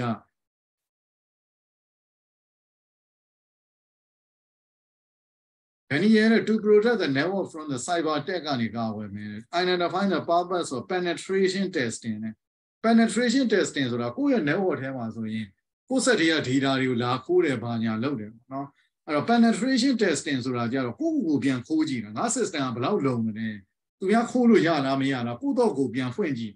အဲ့ဒါကိုဆရာတို့က penetrate လုပ်တယ်ပေါ့နော် penetration testing လို့ခေါ်တယ်အဲ့တော့ penetration testing လုပ်ရတယ်တဲ့အဓိကရည်ရွယ်ချက်ကဘာလဲတဲ့to decombine the executable code to identify the security vulnerability security ရဲ့စိတ်မချရတဲ့အချက်တွေကိုသိနိုင်ဖို့အတွက်တဲ့နော် vulnerable တွေကိုသိနိုင်ဖို့အတွက်ဖြစ်တယ် to test the strength of the encryption algorithm encryption algorithm တွေဘယ်လောက်ခိုင်လဲကိုသိဖို့အတွက်ဖြစ်တယ် to enforce the network user policy user policy ကို enforce လုပ်အဲ့တော့ A နဲ့ D တွေကတော့ဘယ်လိုမှမရှင်းနိုင်နော် penetration testing လုပ်တယ်ဆိုကိုယ့်တော့ကိုဖြတ်တယ်ဆိုတာကဘယ်လောက်ခိုင်လဲလို့သိကျင်လို့ဆရာတို့ကစမ်းကြည့်တာအဲ့တော့ဆရာတို့ဒါအဖြေမှန်ပါတယ်ဆရာတို့ကြည့်လို့ရှိရင်ဒီကအဖြေမှန်ဆရာတို့ B ဖြစ်တယ်ဟုတ်နော်ဥစ္စာနံပါတ် D ရဲ့1ကဆရာတို့အဖြေမှန် B ဖြစ်B ဖြစ်တယ်ဘာလဲဆိုတော့ဆရာတို့ security ရဲ့ weak point တွေဘယ်လောက်ရှိသလဲသိကျင်လို့ကိုပြန်ပြီးတော့ကို system ကိုပြန်ပြီးတော့ဖောက်ကြည့်တာငါ system ကဘယ်လောက် weak ဖြစ်သလဲဘယ်လို security issue တွေရှိသလဲပေါ့နော် security issue တွေဘယ်လောက်ရှိသလဲ identify လုပ်ဖို့အတွက်ကိုပြန်ပြီးတော့ဖောက်ကြည့်တာကိုဘာလို့ခေါ်လဲဆိုတော့ဆရာတို့က penetration testing လို့ခေါ်တယ်အဲဒါမလို့အဖြေမှန်ကိုယ့်ရဲ့ security issue ကိုယ့်ရဲ့အားနည်းချက်ကို identify လုပ်ဖို့အတွက်စမ်းတာတွေကိုဘာလို့ခေါ်လဲဆိုတော့ penetration testing လို့ခေါ်တယ်ပေါ့နောက်တစ်ခုကကြတော့ဆရာတို့Daniel is a send the software patch for the network operating system. Too busy to install the straightway. Explain နော်အဲ့တော့ OS ကို network ပေါ်ကနေသူ install လုပ်နေတယ်နော်အဲ့တော့တချို့ software တွေ install လုပ်တာဆိုမပြီးနိုင်ဘူးနော်အဲ့လိုမျိုးဖြစ်နေတယ်တဲ့နော် delay ဖြစ်နေတယ်တအားကိုကြာနေတယ် အဲ့ဒါကတဲ့ဘာလဲဆိုရင် security ကိုချင်းချောက်တဲ့အချက်ဘာအချက်လဲအဲ့တော့ network ပေါ်ကနေ software တွေကိုဆရာတို့က install လုပ်တဲ့အခါမှာအဲ့ software က install လုပ်လို့မရဘဲနဲ့အကြာကြီးဖြစ်နေတယ်ပေါ့နော်အဲ့လိုဖြစ်တဲ့ security problem ကဘာလဲတဲ့ဆိုပြီးသူကပြောတာနော်ပုံစံနံပါတ်2 D ရဲ့2ကအဲ့တော့အဲ့ security problem ကဘာလဲဆိုတော့ဒီမှာလဲသူဖြေပေးရတယ်သူဖြေပေးတာကိုပဲကြည့်တော့နော်ကိုယ့်ရဲ့ network ထဲကိုဘာလဲဆို attacker တွေက control လုပ်ပါအဲ့ software ကို install လုပ်တာနေအဲ့နေရာနေပြီးတော့သူကဝင်လာပြီးတော့ဘာလဲဆို attacker တွေက control လုပ်သွား attacker control the whole network နော်ဆရာတို့ဖြေလို့ရ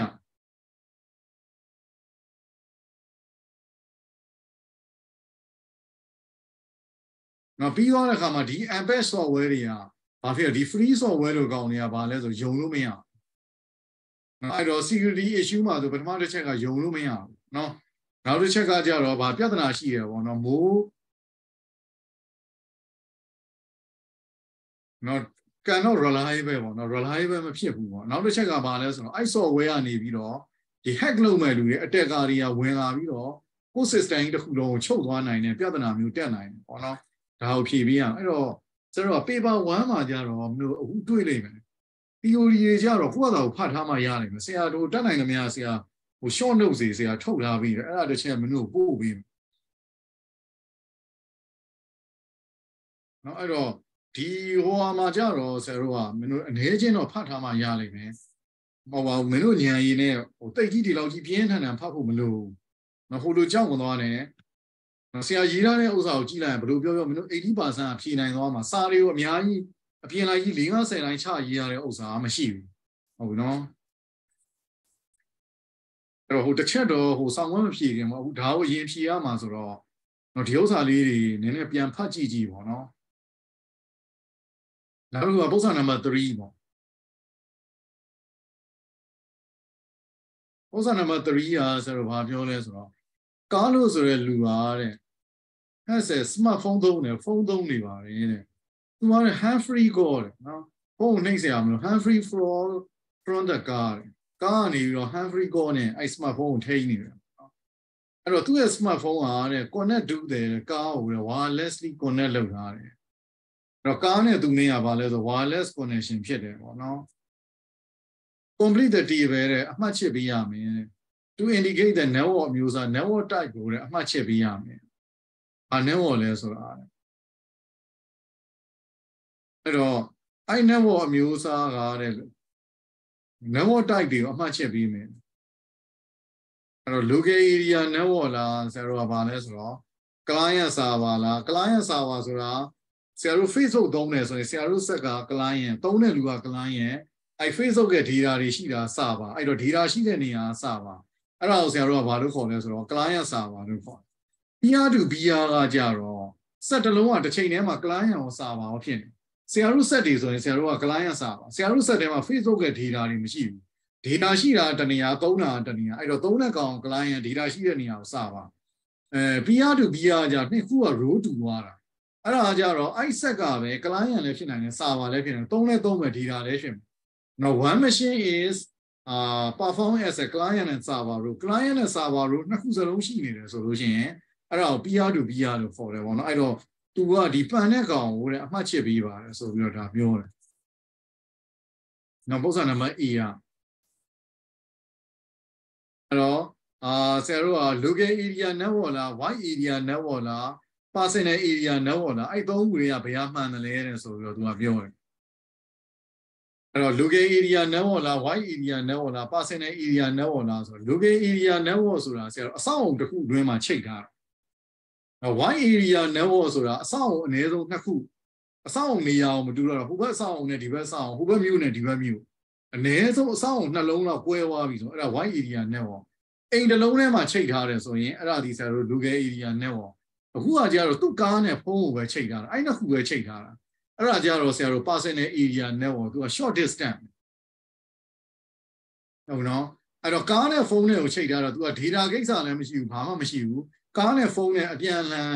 peer to peer ဆက်ဆံလို့ရတဲ့အတွက်အပြန်အလှန်ဆက်ဆံလို့ရတဲ့အတွက် model အနေနဲ့ပြောမယ်ဆိုရင်ဆရာတို့ peer to peer model ဖြစ်တယ်အဲ့တော့ network model မှာဆရာတို့အဓိက model ကနှစ်ခုရှိတယ် client server model နဲ့ peer to peer model ရှိတယ် network မျိုးစားဆရာတို့3ခုရှိတယ် LAN ရယ် WAN ရယ် PAN ရယ်ဆို3ခုရှိတယ်အဲ့တော့ PAN ဆိုတာဆရာတို့ short distance တွေဘယ်လိုဥစားလဲဆိုတော့ laptop နဲ့ projector နဲ့ချိန်တယ်အဲ့ဒါ PAN laptop နဲ့ဟိုဗာလဲ sound box နဲ့ချိန်တယ်အဲ့ဒါ PAN laptop နဲ့ printer နဲ့ချိန်တယ် short distance တွေမှန်လို့ရ PAN အဆောက်အုံတစ်ခုပေါ့အိမ်တစ်လုံးအတွင်းမှာချိန်ထားတယ်ဆိုရင်အဲ့ဒါဒီ local area network wide area network ကကြာအဆောက်အုံအနည်းဆုံး building အနည်းဆုံး2ခုလောက်ချိန်သွားပြီအဲ့ဒါဆိုရင်ဆရာတို့ကဘာလို့ခေါ်လဲဆိုတော့ wide area network လို့ခေါ်တယ်ဆရာတစ်ချက်ကလေးဆရာမင်းတို့ဒီ network ခိုင်းရင် slide ဆရာတစ်ချက်ပြမင်းတို့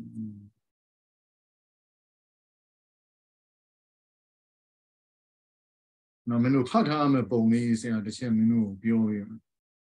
တို့နည်းနည်းဟိုတစ်ချိန်တစ်ချိန်လောက်တော့ဆရာမြင်ဖတ်လိုက်တာကောင်းမယ်နော်ရှေ့ရဆရာတို့က chapter 3နဲ့ chapter 1 sorry chapter 3ကကြတော့တွက်တာတွေကြီးပဲသူကပြဿနာမရှိဘူး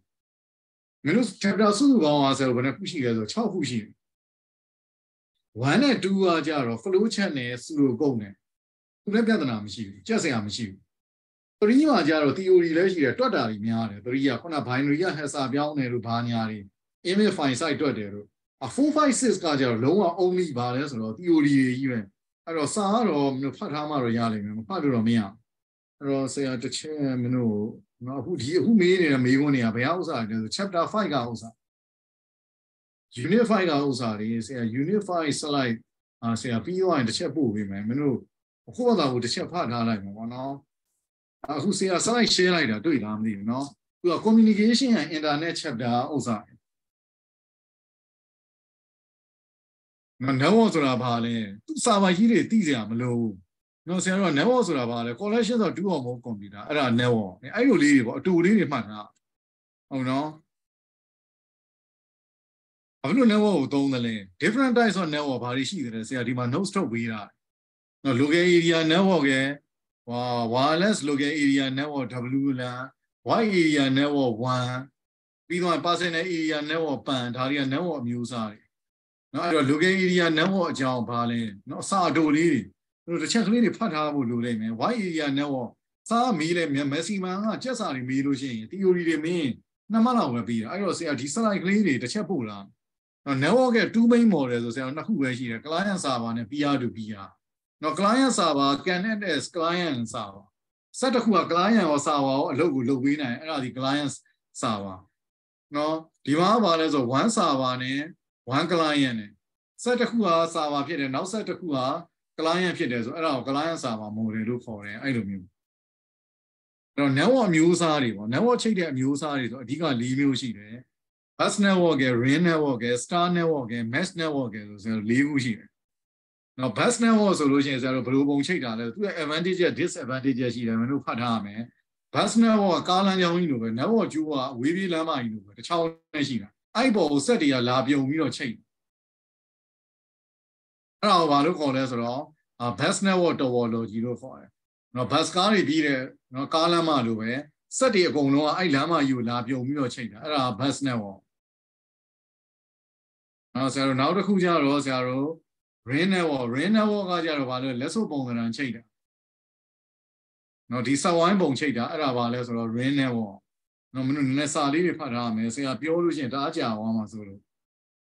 နောက်တစ်ခုကကျတော့ star network ကကြတော့ဘာလဲဆိုကျဲပုံစံချိတ်တာ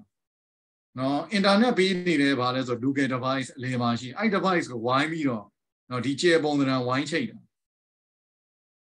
အဲ့ဒါကိုဆရာတို့ဘာလို့ခေါ်လဲ star network အဲ့တော့သူ့ရဲ့မကောင်းတဲ့အချက် network တိုင်းကမကောင်းတဲ့အချက်ကောင်းတဲ့အချက်ရှိတယ်အလေကောင်က device ပြတ်လို့ရှိရင်အကုန်ပြတ်သွားအောင်နော်ခုနကတော့ best နဲ့ ring မှာကျတော့ကျိုးပြတ်ရင်ပြတ်တယ်ကျိုးပြတ်တာနဲ့ network တစ်ခုလုံးထောင်းသွားဒီမှာကျတော့ဒီကျိုးပြတ်လို့ရှိရင်အဲ့ဆက်ပဲပြတ်တယ်ကျန်တဲ့ကောင်တွေအကုန်လုံးကရတယ်ဒါပေမဲ့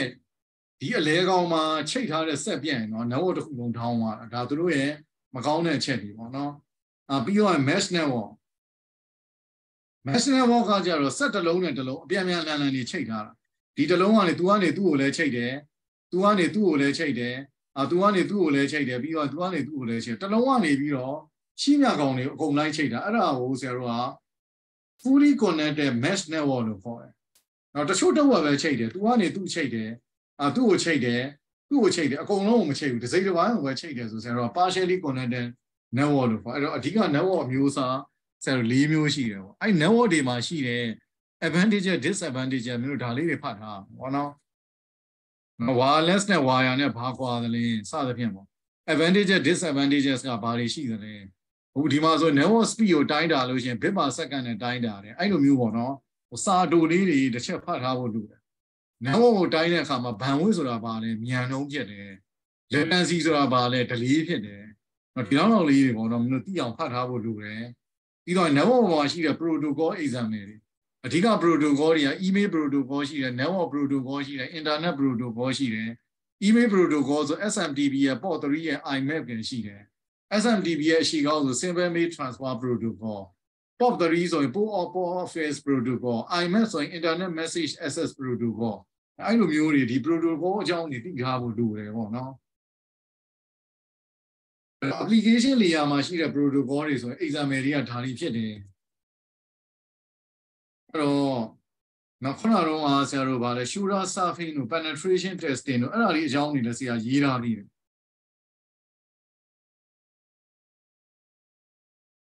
နော်ဟိုစာကခုနကမင်းတို့ခုဟာတာဟိုတော့ဗာလဲဆိုတော့ဖတ်မှရလိမ့်မယ်နော်ဆရာအခုဆို slide 89ချက်ရှိတယ်ဟိုဆရာရှင်းဆိုရင်မင်းတို့မေးခွန်းဟောင်းရောက်သွားမှာမဟုတ်တော့ဆရာနဲ့ဟိုတွေ့တဲ့အချိန်ကလည်းအကန့်အသတ်ဖြစ်နေတော့နော်ဟိုနှစ်စတွေကလည်းတင်တာမဟုတ်နေတော့ဟိုအကုန်လုံးဗာလဲပြောအခုဒီရက်ပိုင်းမှာအားဆိုင်နိုင်ရတယ်မင်းတို့ညံရည်နဲ့တရက်လောက်သေချာဖတ်လိုက်ရင်ရတယ်စိတ်ပူစရာမလိုဘူးဆရာဒီ note စီဆရာအကုန်ပို့ပေးလိုက်မယ်အဓိက4 5 6 4ခန်းမယ်အဲ့တော့ဆရာနဲ့မတွေ့လည်းပဲဒီရှေ့အပတ်ထဲမှာမင်းတို့ဒီကောင်လေးကိုဖတ်တာတရက်လောက်သေချာဖတ်လိုက်ရင်ဒါရပါ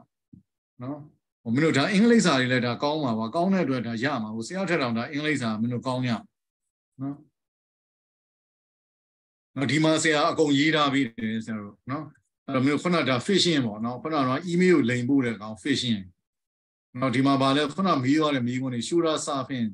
နော်ဒီ note စီတွေကပဲသူမေးနေတာအဲ့တော့ကျန်တာတွေလည်းရှိတယ်ဆရာတို့ဒီ farming တို့ဘာလို့စသဖြင့်ပေါ့နော်ခုနကတော့ဒီမှာဗာလဲဆို unpatch software အဲ့ကောင်တွေအကြောင်းနော်ဒါလေးအကုန်ဆရာတို့ဒီမှာရှိတယ်နော်ခုန ethical hacking ဆိုရင်ဆရာတို့ penetration testing တွေရှိတယ်ဒီမှာ ethical hacking မှာဆိုတွေ့လားခုနမေးသွားတာဗာလဲဆို penetration testing သူ့ကို pen testing လို့ခေါ်တယ်ဗာလဲပေါ့နော်အဲ့တော့နော်ဆရာဒီ PowerPoint နေတော့ဆရာခုနတို့နော်အစအဆုံးကြီးဆရာရှင်းလို့မရတော့မင်းတို့နည်းနည်းကိုအားကိုမှရမယ်ဟိုတွက်တာတွေလည်းမဟုတ်တော့နည်းနည်းစာကိုအားဆိုင်ပြီးဖတ်လိုက်ပါနော်အဲ့ဒါဆိုရသွားလိမ့်မယ်အဲ့တော့ဆရာဒီမေးခွန်းကိုပဲဆရာအဓိကထားတော့အဲ့တော့ပုံစံနံပါတ်ဆရာတို့ 3B ကိုကြည့်ကြတယ်ပေါ့နော်data on the network is transmitted between devices using the packet TCP/IP layer protocol step ကိုသုံးတယ်complete the table the naming of the two layer of the stack give the one function for each layer အဲ့တော့ TCP/IP protocol step မှာမင်းတို့ layer ၄ခုသူကအဓိကထား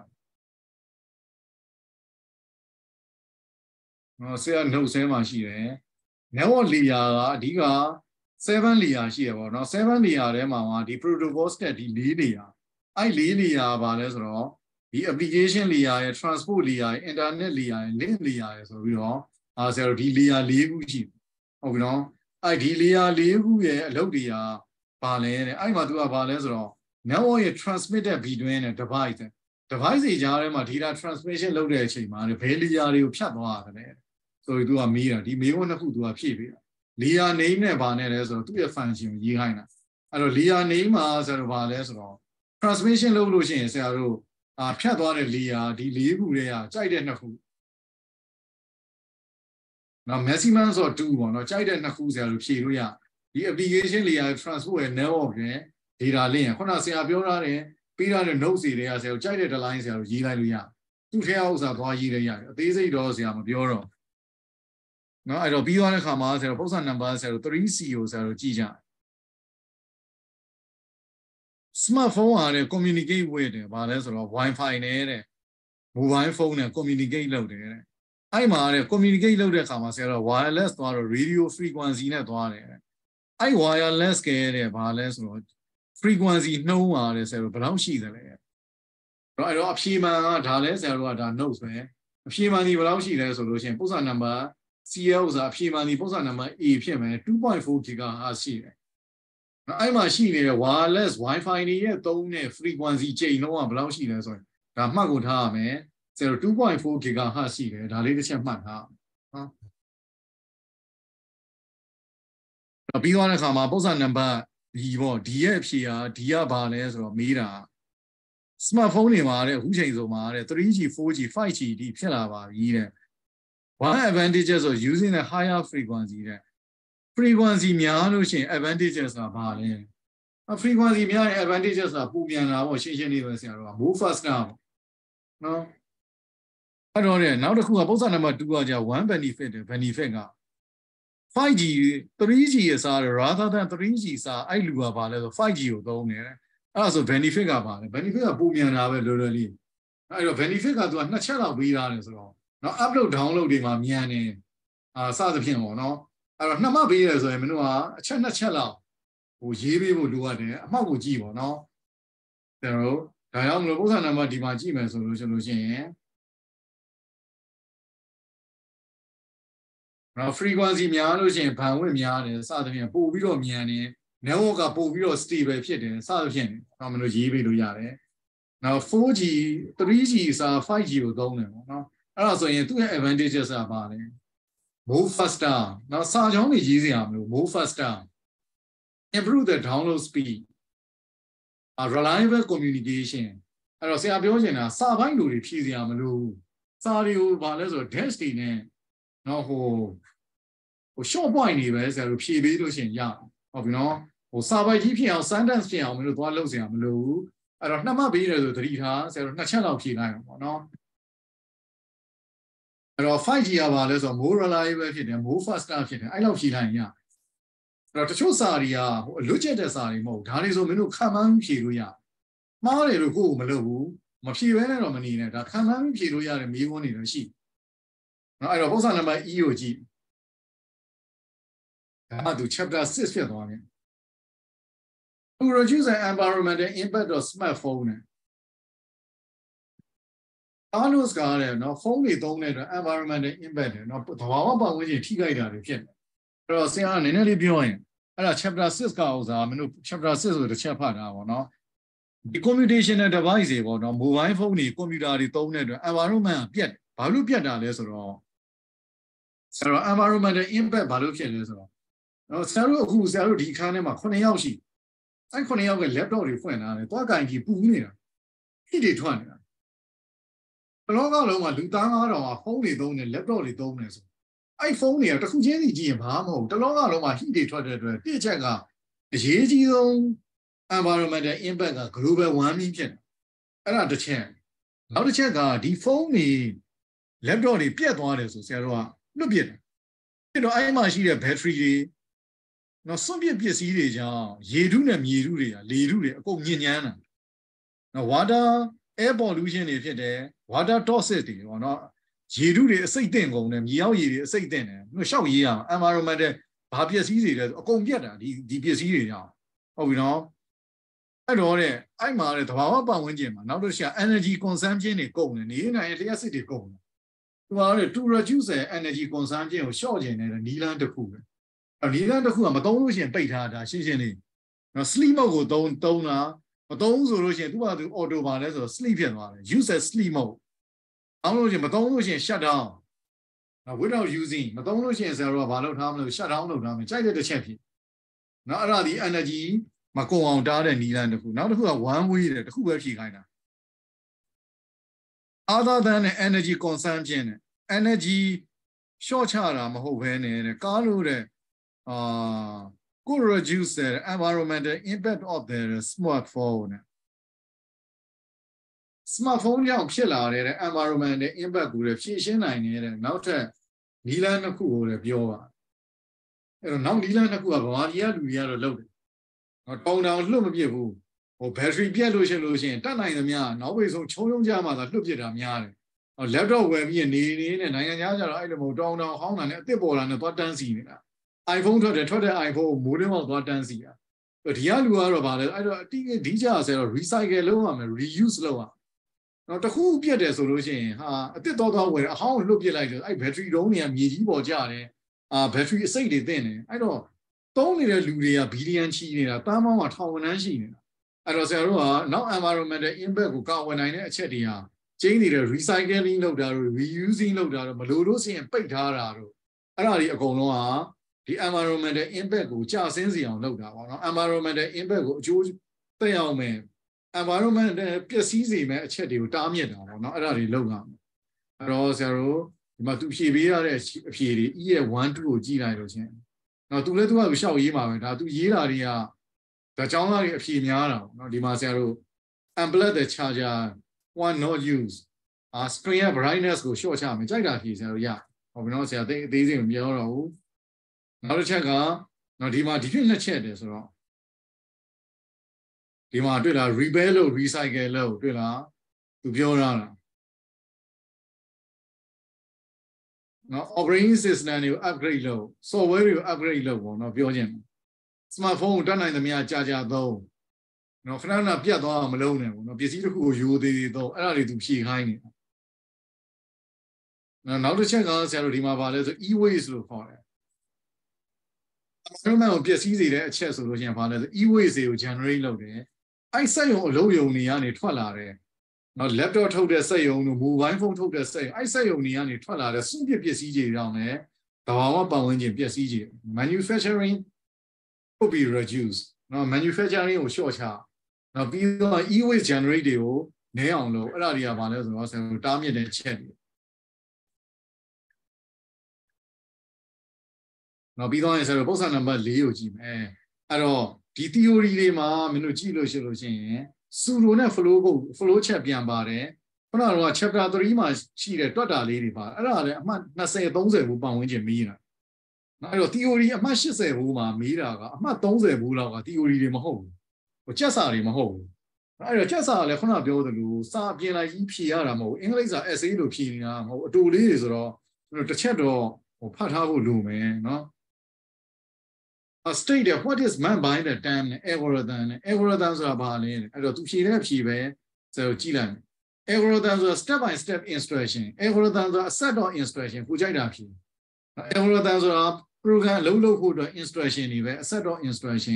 အဲ့ဒါကို algorithm လို့ခေါ်တယ်ပေါ့နော်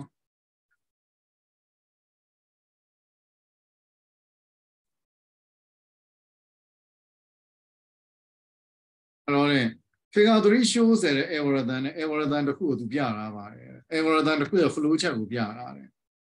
နော် flow ချက်ကဆရာမကြည့်တာတော့နည်းနည်းနော်ဆရာနည်းနည်းချုပ်လိုက်မယ်အဲ့ဒါမှမြင်ရမှာဖြစ်ဒီ flow ချက်တွေမှာမင်းတို့သင်္ကေတကိုသိရမယ်သင်္ကေတကအဓိက၄မျိုးလောက်ပဲရှိတယ်ဒီ rounded rectangle ကစမှတ်နဲ့စုံမှတ်ကိုပြနော်ဒီထောင်ဝင်းနေရာကြတော့ဆရာတို့ assign လုပ်တာတော့အပေါင်းတို့အမြောက်စားလုပ်တာတော့အဲ့ဒါတွေကထောင်ဝင်းကိုသုံးတယ်process တွေကို4000ဝင် rectangle ကိုသုံးတယ် input သွင်းတာတော့ output ရိုက်ထုတ်တာတော့ဆရာတို့အနေပြိုင် student ကိုသုံးတယ်ဟုတ်ပြီနော်အဲ့တော့ start နဲ့ stop ဒီဆရာတို့ဘာကိုသုံးလဲဆိုရင်ဒီ start နဲ့ stop က rounded rectangle ကိုသုံးတယ်ဒီ diamond shape ကကြတော့ဒီ diamond ပုံသဏ္ဍာန်က condition နဲ့စစ်တာအဲ့တော့ဒီ diamond shape မှာ yes နဲ့ no နဲ့ရှိရမှန်လို့ရှိလို့ရှိရင်ရပ်သွားမယ်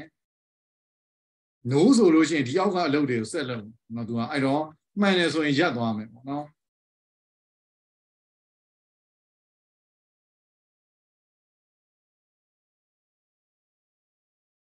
အဲ့တော့ stat စစချင်းမှာဆရာတို့ number 1နဲ့ကိုဘာထည့်လဲဆို1ထည့်တာအဲ့ဆို number 1ရဲ့တန်ဖိုးကဆရာတို့ဘယ်လောက်ဖြစ်မလဲ1ဖြစ်မယ် number 1နဲ့တန်ဖိုး number 2တွေကိုထည့်လိုက်တယ်ဆိုတော့ number 2ကလည်းဘယ်လောက်ဖြစ်သွားမလဲ1ဖြစ်သွားမှာပေါ့ဒီထိရလားမသိဘူးเนาะဒီနှစ်တုံးကိုနားလည်လားမသိဘူးဆရာပြောပြအဲ့တော့ဒီနေ့တော့ဆရာတို့ဒီထိလေးပြီးအောင်ဆရာတို့တစ်ချက်လုံးလိုက်ရမယ်ဒါ trace လိုက်ရအဲ့တော့ number 1ထဲမှာတန်ဖိုးကဘယ်လောက်ရှိမလဲဆို1ဖြစ်မယ် number 2ထဲမှာလည်းတန်ဖိုးကဘယ်လောက်ဖြစ်မလဲဆို1ဖြစ်မယ်အဲ့တော့ output number 1 number 2ဆိုတော့ဆရာတို့ output ကဘာထွက်လာ number 1ရဲ့တန်ဖိုးကလည်း1 number 2ရဲ့တန်ဖိုးကလည်း1ဒါကြောင့်မလို့ output က1 1လို့ထွက်လာเนาะအဲ့တော့ဒီဘုတ်ကလုံခိုင်းမှာမေးခွန်းကကြည့်လိုက်လို့ရှိရင် complete တယ်ပါလဲဆိုတော့ trace တွေပဲ trace တွေပဲဟိုသူကဖြည့်ခိုင်းနေတယ်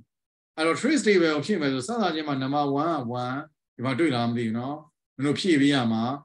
number 1ရဲ့တန်ဖိုးကစစချင်းမှာ1 number 2ကလည်း1 number 3ရဲ့တန်ဖိုးကမရှိသေးဘူးကောင်းတဲ့တန်ဖိုးကဘယ်လောက်လဲဆို0 output ကဘာထွက်လဲဆို1 1ထွက်တယ်ကောင်းက2နဲ့ညီလားကိုစစ်တော့ဆရာတို့ဘာလဲဆိုတော့မှားနေလို့ရှိရင်အဖြေကဘာထွက်မလဲဆို false ပေါ့နော်မှန်တယ်ဆိုရင်ဆရာတို့ true ထွက်မယ်ပေါ့နော်ဒီလိုဖြစ်ရမယ်နော်အဲ့ trace တွေပဲကို Zero set below PBR. Also in zero, count at them was a very young one, so 0 terra.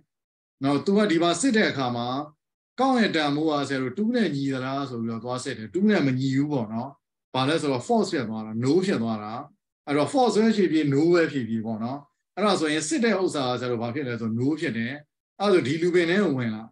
When I was in number 3, Banabane, bound like this, number 1 and number 2 bound like also in number 3 at Damu about one. Number 1 and number 2 at Damu as a below where she did, 1 man she did. Also number 3 as a below one man.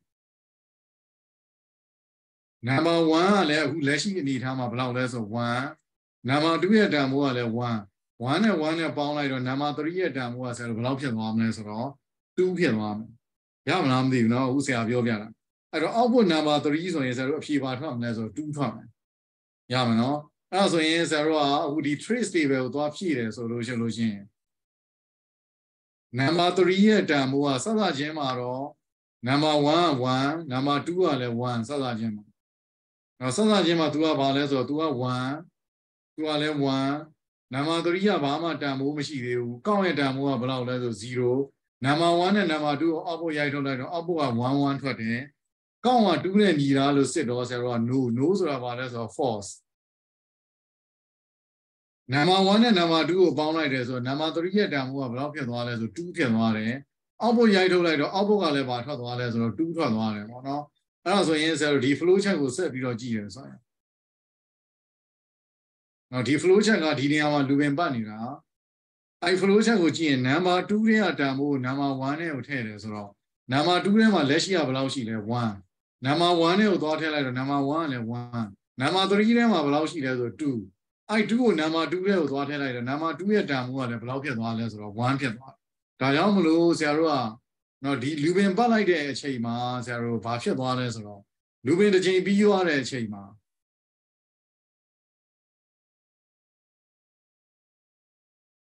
Sarua, Tamua, Basha Dollars or Zero.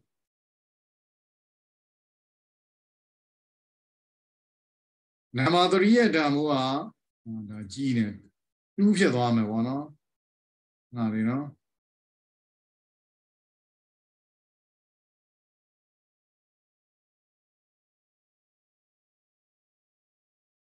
Number 1 and Damua below less of 1. Number 2 are 1. I know who bound like that chamber. Number 3 at Damua below Piano 2. Our number 3 is or 0 below from 2. Number 2 they are Damu, number 1 at Harris or number 2 them are below she has or 1 machine. Number 1 at Damu below Piano 1. Number 3 at Damu, number 2 there with what Harris or number 3 them are 2 she at number 2 at Damu are below Piano 2. Count at Damu 0 and it did do like this or count now some Damu 1. I was able to trace the chain like you on a chain. Number 3 at Damu below less or 2. Number 1 at Damu 1. Number 2 at Damu 2. Count at Damu 0 or 1 piano. Yam Nam, you know. I already was a detail wherever what she be like. Number 1 are 1, number 2 are 2, number 3 are 2, 1, 2, 2. Count at Damu below less or 1 so we also got it. Yam Nam, you know. Diamond zero, the trace table, 0 to achieve illusion. Duria James 0 to achieve like their comma. Number 1, 1. In a who are 2, 3 are 2. Count at 2 like 1. We don't alboga 2. I don't count at them who are 0 and years or new diamond force. Yam Nam, you know. Not a be on a chamber 0. Count it to be a chamber, depot be and death one. Death one chamber 0 sit or count 2 and 2 hours or 2 no. No, so into a detail beyond when I detail beyond when I chamber, tap it or bound and one. I don't bound as or 0. Number 2 at Damu without any less or 2. Number 1 at Damu about less of 1. I know who bound like all. Number 3 at Damu as about 3. Upper number 3 or 0 about 1 less or 3. Nam 2 at Damu, Nam 1 at Taylors or all. Nam 2 at Damu about 1 less or 2. Nam 3 at Machida 3 or Nam 3, Nam 2 at Taylors or all. Number 2 at Damu 3. Count it do as or count at Damu 1 or did that 2 like all. Count Damu 2 piano. အဲ့ဒါဆိုရင်ဆရာတို့ကဒီအပေါ်ပြန်တက်သွားလို့ရှိရင်ကောင်းက2ဖြစ်လာဆိုတော့မှန်တဲ့အတွက်သူကဘာဖြစ်မလဲဆိုတော့ true ဖြစ်သွားမှာ result က ERUE true ဖြစ်သွားမယ်ပေါ့နော်ဆရာတို့ကဒီလိုဖြစ်သွားမှာအဲ့ဆိုရင်အခုဆရာတို့က process ကိုချုပ်လိုက်ရင် num1 ရဲ့တန်ဖိုးက2 number 2ရဲ့တန်ဖိုးက3 number 3ရဲ့တန်ဖိုးက3 output က3ကောင်းရဲ့တန်ဖိုးက2စစ်လိုက်တဲ့ conditional statement ကဘာထွက်လဲဆိုတော့ true ထွက်တယ်အခုဆရာရှင်းပြတာကိုမင်းတို့နားလည်လားမသိဘူးဒီ flow chart ကို trace လိုက်တာ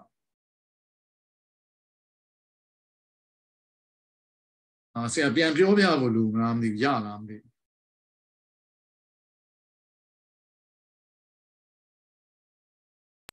ဆရာပြန်ပြောပြပါနော်အဲ့ဆိုရင်ဆရာတစ်ချက်ပြန်ပြောပြမယ်ဒီလိုအပုတ်တွေကမီးတာဆိုတော့မင်းတို့တေချာရဖို့လို့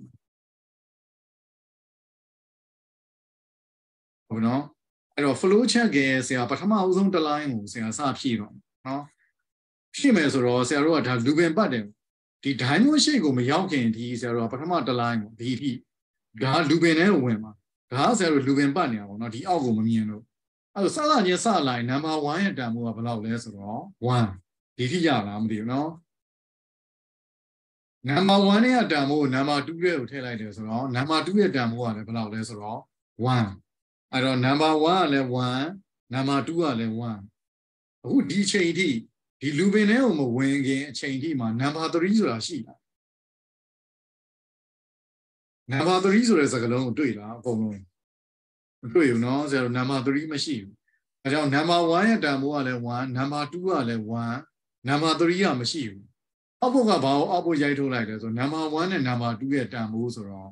ဆရာတို့ကအောက်ဘက်ကဘာထွက်သွားမလဲဆိုတော့ number 1ရဲ့တန်ဖိုးကလည်း1ထွက်ထားတယ် number 2ရဲ့တန်ဖိုးကလည်း1အောက်ဘက်ထုတ်လိုက်တော့ number 1ကိုအောက်ဘက်ထုတ်ရင်1 number 2ကိုအောက်ဘက်ထုတ်ရင်1ကောင်းရဲ့တန်ဖိုးကဆရာတို့ဘယ်လောက်ရှိမလဲဆိုတော့0အဲ့တော့ကောင်းက2နဲ့ညီလားလို့စစ်တော့မညီဘူးကောင်းကဘယ်လောက်လဲဆို0ဖြစ်နေတာကောင်းရဲ့တန်ဖိုးက0ဒါကြောင့်မလို့အဖြေကဘာထွက်မလဲဆိုစစ်တော့ဆရာတို့ false ဖြစ်အဲ့ဒါဒီဒါပါလဲဆိုလူပင်ထဲကိုမဝင်ခင် initialization မှာဆရာတို့ကြည့်လိုက်အဲ့တော့ num1 num2 num3 က1 1 dash num3 ကမရှိဘူးအောက်ဘက်ကဘာဖြစ်မလဲဆိုတော့1 1ကောင်းက0စစ်တဲ့ conditional statement false အခုဆရာရှင်းပြလိုက်တာဟိုမင်းတို့နားလည်လားမသိဘူးရလားမသိဘူးနားလည်ပါဆရာနော်အဲ့ဒါဆိုရင်ဆရာတို့ကဟိုတီဘယ်ထဲမှာသွားဖြည့်လို့ရှိရင်ဆရာတို့ဘယ်လိုဖြစ်သွားမလဲဆိုတော့သွားဖြည့်လို့ရှိရင်ဒီမှာဆရာတို့ဘာလဲဆိုတော့110 num1 က1 num2 က1 num3 ကမရှိဘူးကောင်းက initialize 0အောက်ဘက်က num1 နဲ့ num2 ကိုထုတ်လိုက်တော့11ကောင်းက2နဲ့ညီတာလို့စစ်တော့ false ဆရာတို့ဒီတစ် line ပြီးသွားအဲ့ဒါဆိုရင်ဆရာတို့ဘယ်ထဲကိုဝင်လာပြီလဲဆိုလူပင်ထဲကိုဝင်နောက်တစ် line ကိုဆရာတို့တွက်ကြတော့ပေါ့နော်အဲ့တော့နောက်တစ် line တွက်တာကိုဆရာတို့သွားကြည့်တော့အဲ့ဒါဆိုဒီလူပင်ထဲဝင်လာပြီเนาะဆရာတို့ဒီလိုဝင်လာပြီအဲ့တော့ကောင်းရဲ့တန်ဖိုးကဆရာတို့ကဘာလဲဆိုလို့ရှိရင်0နဲ့2နဲ့ညီလားလို့စစ်တော့ဒီနေရာမှာဆရာတို့ဘာလဲဆိုတော့ false ဖြစ်သွားတယ်false ဖြစ်တော့ no ဖြစ်တဲ့အတွက်ဒီထဲကိုဝင်လာပြီပေါ့ဝင်လာတဲ့အချိန်မှာ num1 နဲ့ num2 ကိုပေါင်းတယ်ဆိုတော့ num1 ရဲ့တန်ဖိုးကလည်း1 num2 ရဲ့တန်ဖိုးကလည်း2အဲ့နှစ်ခုပေါင်းလိုက်ကို3ထဲကိုထည့်လိုက်တယ်ဆိုတော့ num3 ရဲ့တန်ဖိုးကပထမတစ်ခေါက်မှာဘာဖြစ်သွားလဲဆိုတော့2ဖြစ်သွားတယ်အဲ့တော့အဲ့ num3 ကို output num3 ဆိုတော့ num3 ကို output ရိုက်ထုတ်လိုက်တော့ output ကအဖြေကဘယ်လောက်ထွက်မလဲဆိုတော့2ပြီးသွားတဲ့အချိန်မှာ num2 ရဲ့တန်ဖိုးကိုသွားထည့်မယ်ဆိုတော့ num2 ရဲ့တန်ဖိုးကို number 1နဲ့ကိုသွားထည့်မယ်ဆိုတော့ num2 ထဲမှာဘာရှိလဲဆိုတော့လက်ရှိအားဆရာတို့1ပဲရှိတယ်ဒါကြောင့်မလို့ number 1နဲ့ကိုဘယ်လောက်ရောက်သွားမလဲ1ရောက်သွားအဲ့ဒီဒုတိယ line ဒါကိုသွားကြည့်လို့ရှိရင် number 3ရဲ့တန်ဖိုးကို num2 ထဲကိုထည့်မယ်ဆို num3 ရဲ့တန်ဖိုးက2ဆိုတော့ number 2ထဲကိုဘယ်လောက်ရောက်သွားမလဲ2ရောက်သွားအဲ့တော့ကောင်းကို1တိုးတယ်ဆိုတော့ကောင်းရဲ့တန်ဖိုးကဆရာတို့က0ပဲရှိသေးတယ်ကောင်းကို1ပေါင်းပြီးကောင်းထဲကိုထည့်တယ်ဆိုတော့ကောင်းရဲ့တန်ဖိုးက1ဖြစ်သွားအဲ့တော့ပြီးသွားတဲ့အချိန်မှာလူပင်ကဒီဘောပြန်တက်သွားမယ်ပေါ့နော်ပြန်တက်သွားတဲ့အချိန်မှာ तू ကစစ်တယ်ကောင်းရဲ့တန်ဖိုးက2လားဆိုတော့ကောင်းကဘာဖြစ်နေတာလဲဆိုတော့1ပဲရှိတယ်ဒါကြောင့်မလို့ကောင်းက2လားလို့စစ်တာဆရာတို့ဘာပဲထွက်မလဲဆိုတော့ false လို့ထွက်အဲ့ဆိုရင်အခုဖြစ်သွားတဲ့တန်ဖိုးတွေကိုကြည့်မယ်ဆိုရင်နောက်ဆုံးဖြစ်သွားတဲ့တန်ဖိုးတွေကိုကြည့်မယ်ဆိုရင် number 1ရဲ့တန်ဖိုးကဘယ်လောက်လဲဆိုတော့1 number 2ရဲ့တန်ဖိုးကဘယ်လောက်လဲဆိုတော့2 number 3ရဲ့တန်ဖိုးကဘယ်လောက်လဲဆိုတော့2 output တန်ဖိုးကလည်း2 ပြီးတော့ကောင်းရဲ့တန်ဖိုးက1စစ်လိုက်တဲ့ result ကကောင်းက2နဲ့ညီလားလို့စစ်တာဆိုတော့ဘယ်လောက်ထွက်လဲဆိုတော့ false အဲ့တော့ number 1က1 number 2က2 number 3က2အောက်ပုတ်ကဘယ်လောက်လဲဆိုတော့2ကောင်းရဲ့တန်ဖိုးက1 result ကဘာလဲဆိုတော့ false စစ်တာအခုဆရာရှင်းပြတော့နားလည်လားမသိဘူးအဲ့တော့ဆရာတို့ကအဖြေအားဆရာတို့ဘာထွက်လာမှာလဲဆိုလို့ရှိရင်နော်ဆရာတို့ဒီမှာသွားကြည့်လို့ရှိရင်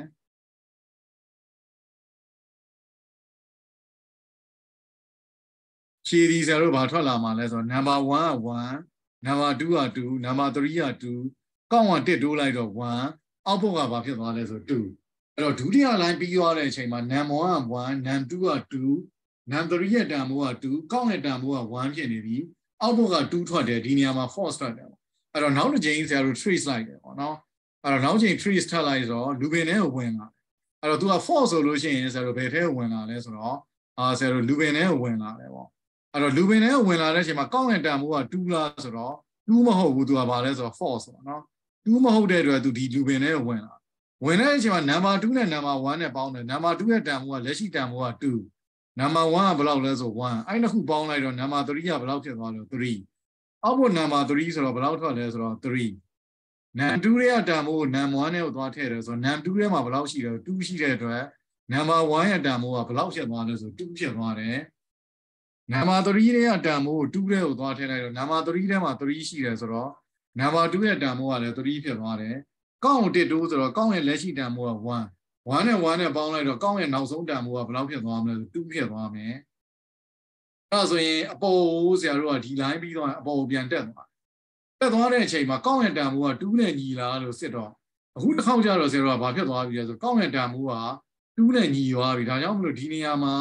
ဆရာတို့ကဘာဖြစ်သွားပြီလဲဆိုတော့true ဖြစ်သွားပြီပေါ့နော်အဲ့တော့ true ဖြစ်တယ်ဆိုတာဆရာတို့ yes ဖြစ်သွားတာပေါ့နော်ဆရာစာရေးတာတိတ်မကောင်းနေလို့ true ဖြစ်သွားတယ် true ဖြစ်တယ်ဆိုတဲ့အဓိပ္ပာယ်ကဆရာတို့ဘာဖြစ်သွား yes ဖြစ်သွားတော့ program ဒီဘာဖြစ်သွားလဲဆိုတော့ terminate ဖြစ်သွားအဲ့တော့ trace လိုက်တာပြီးသွားတယ်ပေါ့နော်အဲ့တော့ trace လိုက်တာပြီးတဲ့အချိန်မှာဆရာတို့ကြည့်လိုက်လို့ရှိရင်နောက်ဆုံးတန်ဖိုးက number 3ကဘာလဲဆိုတော့3ဖြစ်သွားတယ်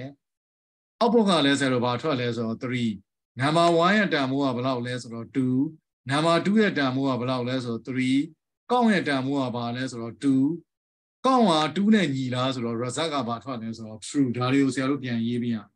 အဲ့တော့ num 1က2 num 2က3 num 3က3အောက်ဘက်က3ကောင်းက2ဘာလဲဆိုတော့ကောင်းက2နဲ့ညီလားဆိုတာကဆရာတို့ true ဖြစ်တယ်အဲ့ဒါတွေကိုဖြစ်ပြီးမှာအဲ့တော့ကောင်းကညီသွားတဲ့အချိန်မှာဆရာတို့ဘာလဲဆိုတော့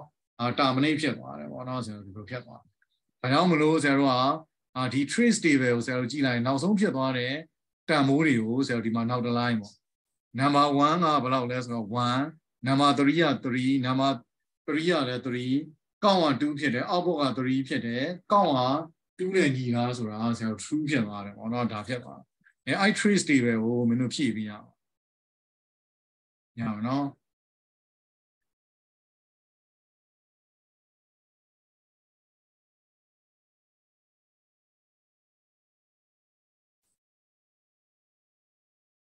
one benefit ဆိုတဲ့သူကဒီမေးခွန်းလေးတစ်ခုတော့ပြီးအောင်လုပ်လိုက်မယ် using the trace table the trace table သုံးတဲ့ benefit ကဘာလဲဆိုပြီးပြောတာtrace table သုံးတဲ့ benefit က source error တွေကိုရှာနိုင်တယ် candidate error easily နော် source ဘာမှားလဲဆိုတော့ source သိနိုင်တယ်ပေါ့နော်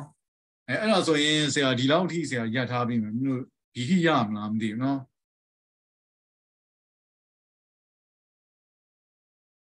နောက်ဆရာတို့အဲ့ဒါဆိုရင်နောက်ရက်ကြတော့မှနောက်မေးခွန်းနေဆရာတို့ဆက်ကြည့်တာပေါ့နော်မင်းတို့ဒီဟိုအဖြေနဲ့ဟိုဟာနဲ့ကိုအကုန်လုံး download ချပြီးတစ်ခေါက်တော့ဖတ်ထားလိုက်ပေါ့နော်ဆရာဟို notes ထုတ်ထားတဲ့ PowerPoint တွေတစ်ချက်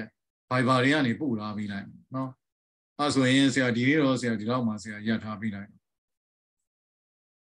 ဆရာထွက်လိုက်တော့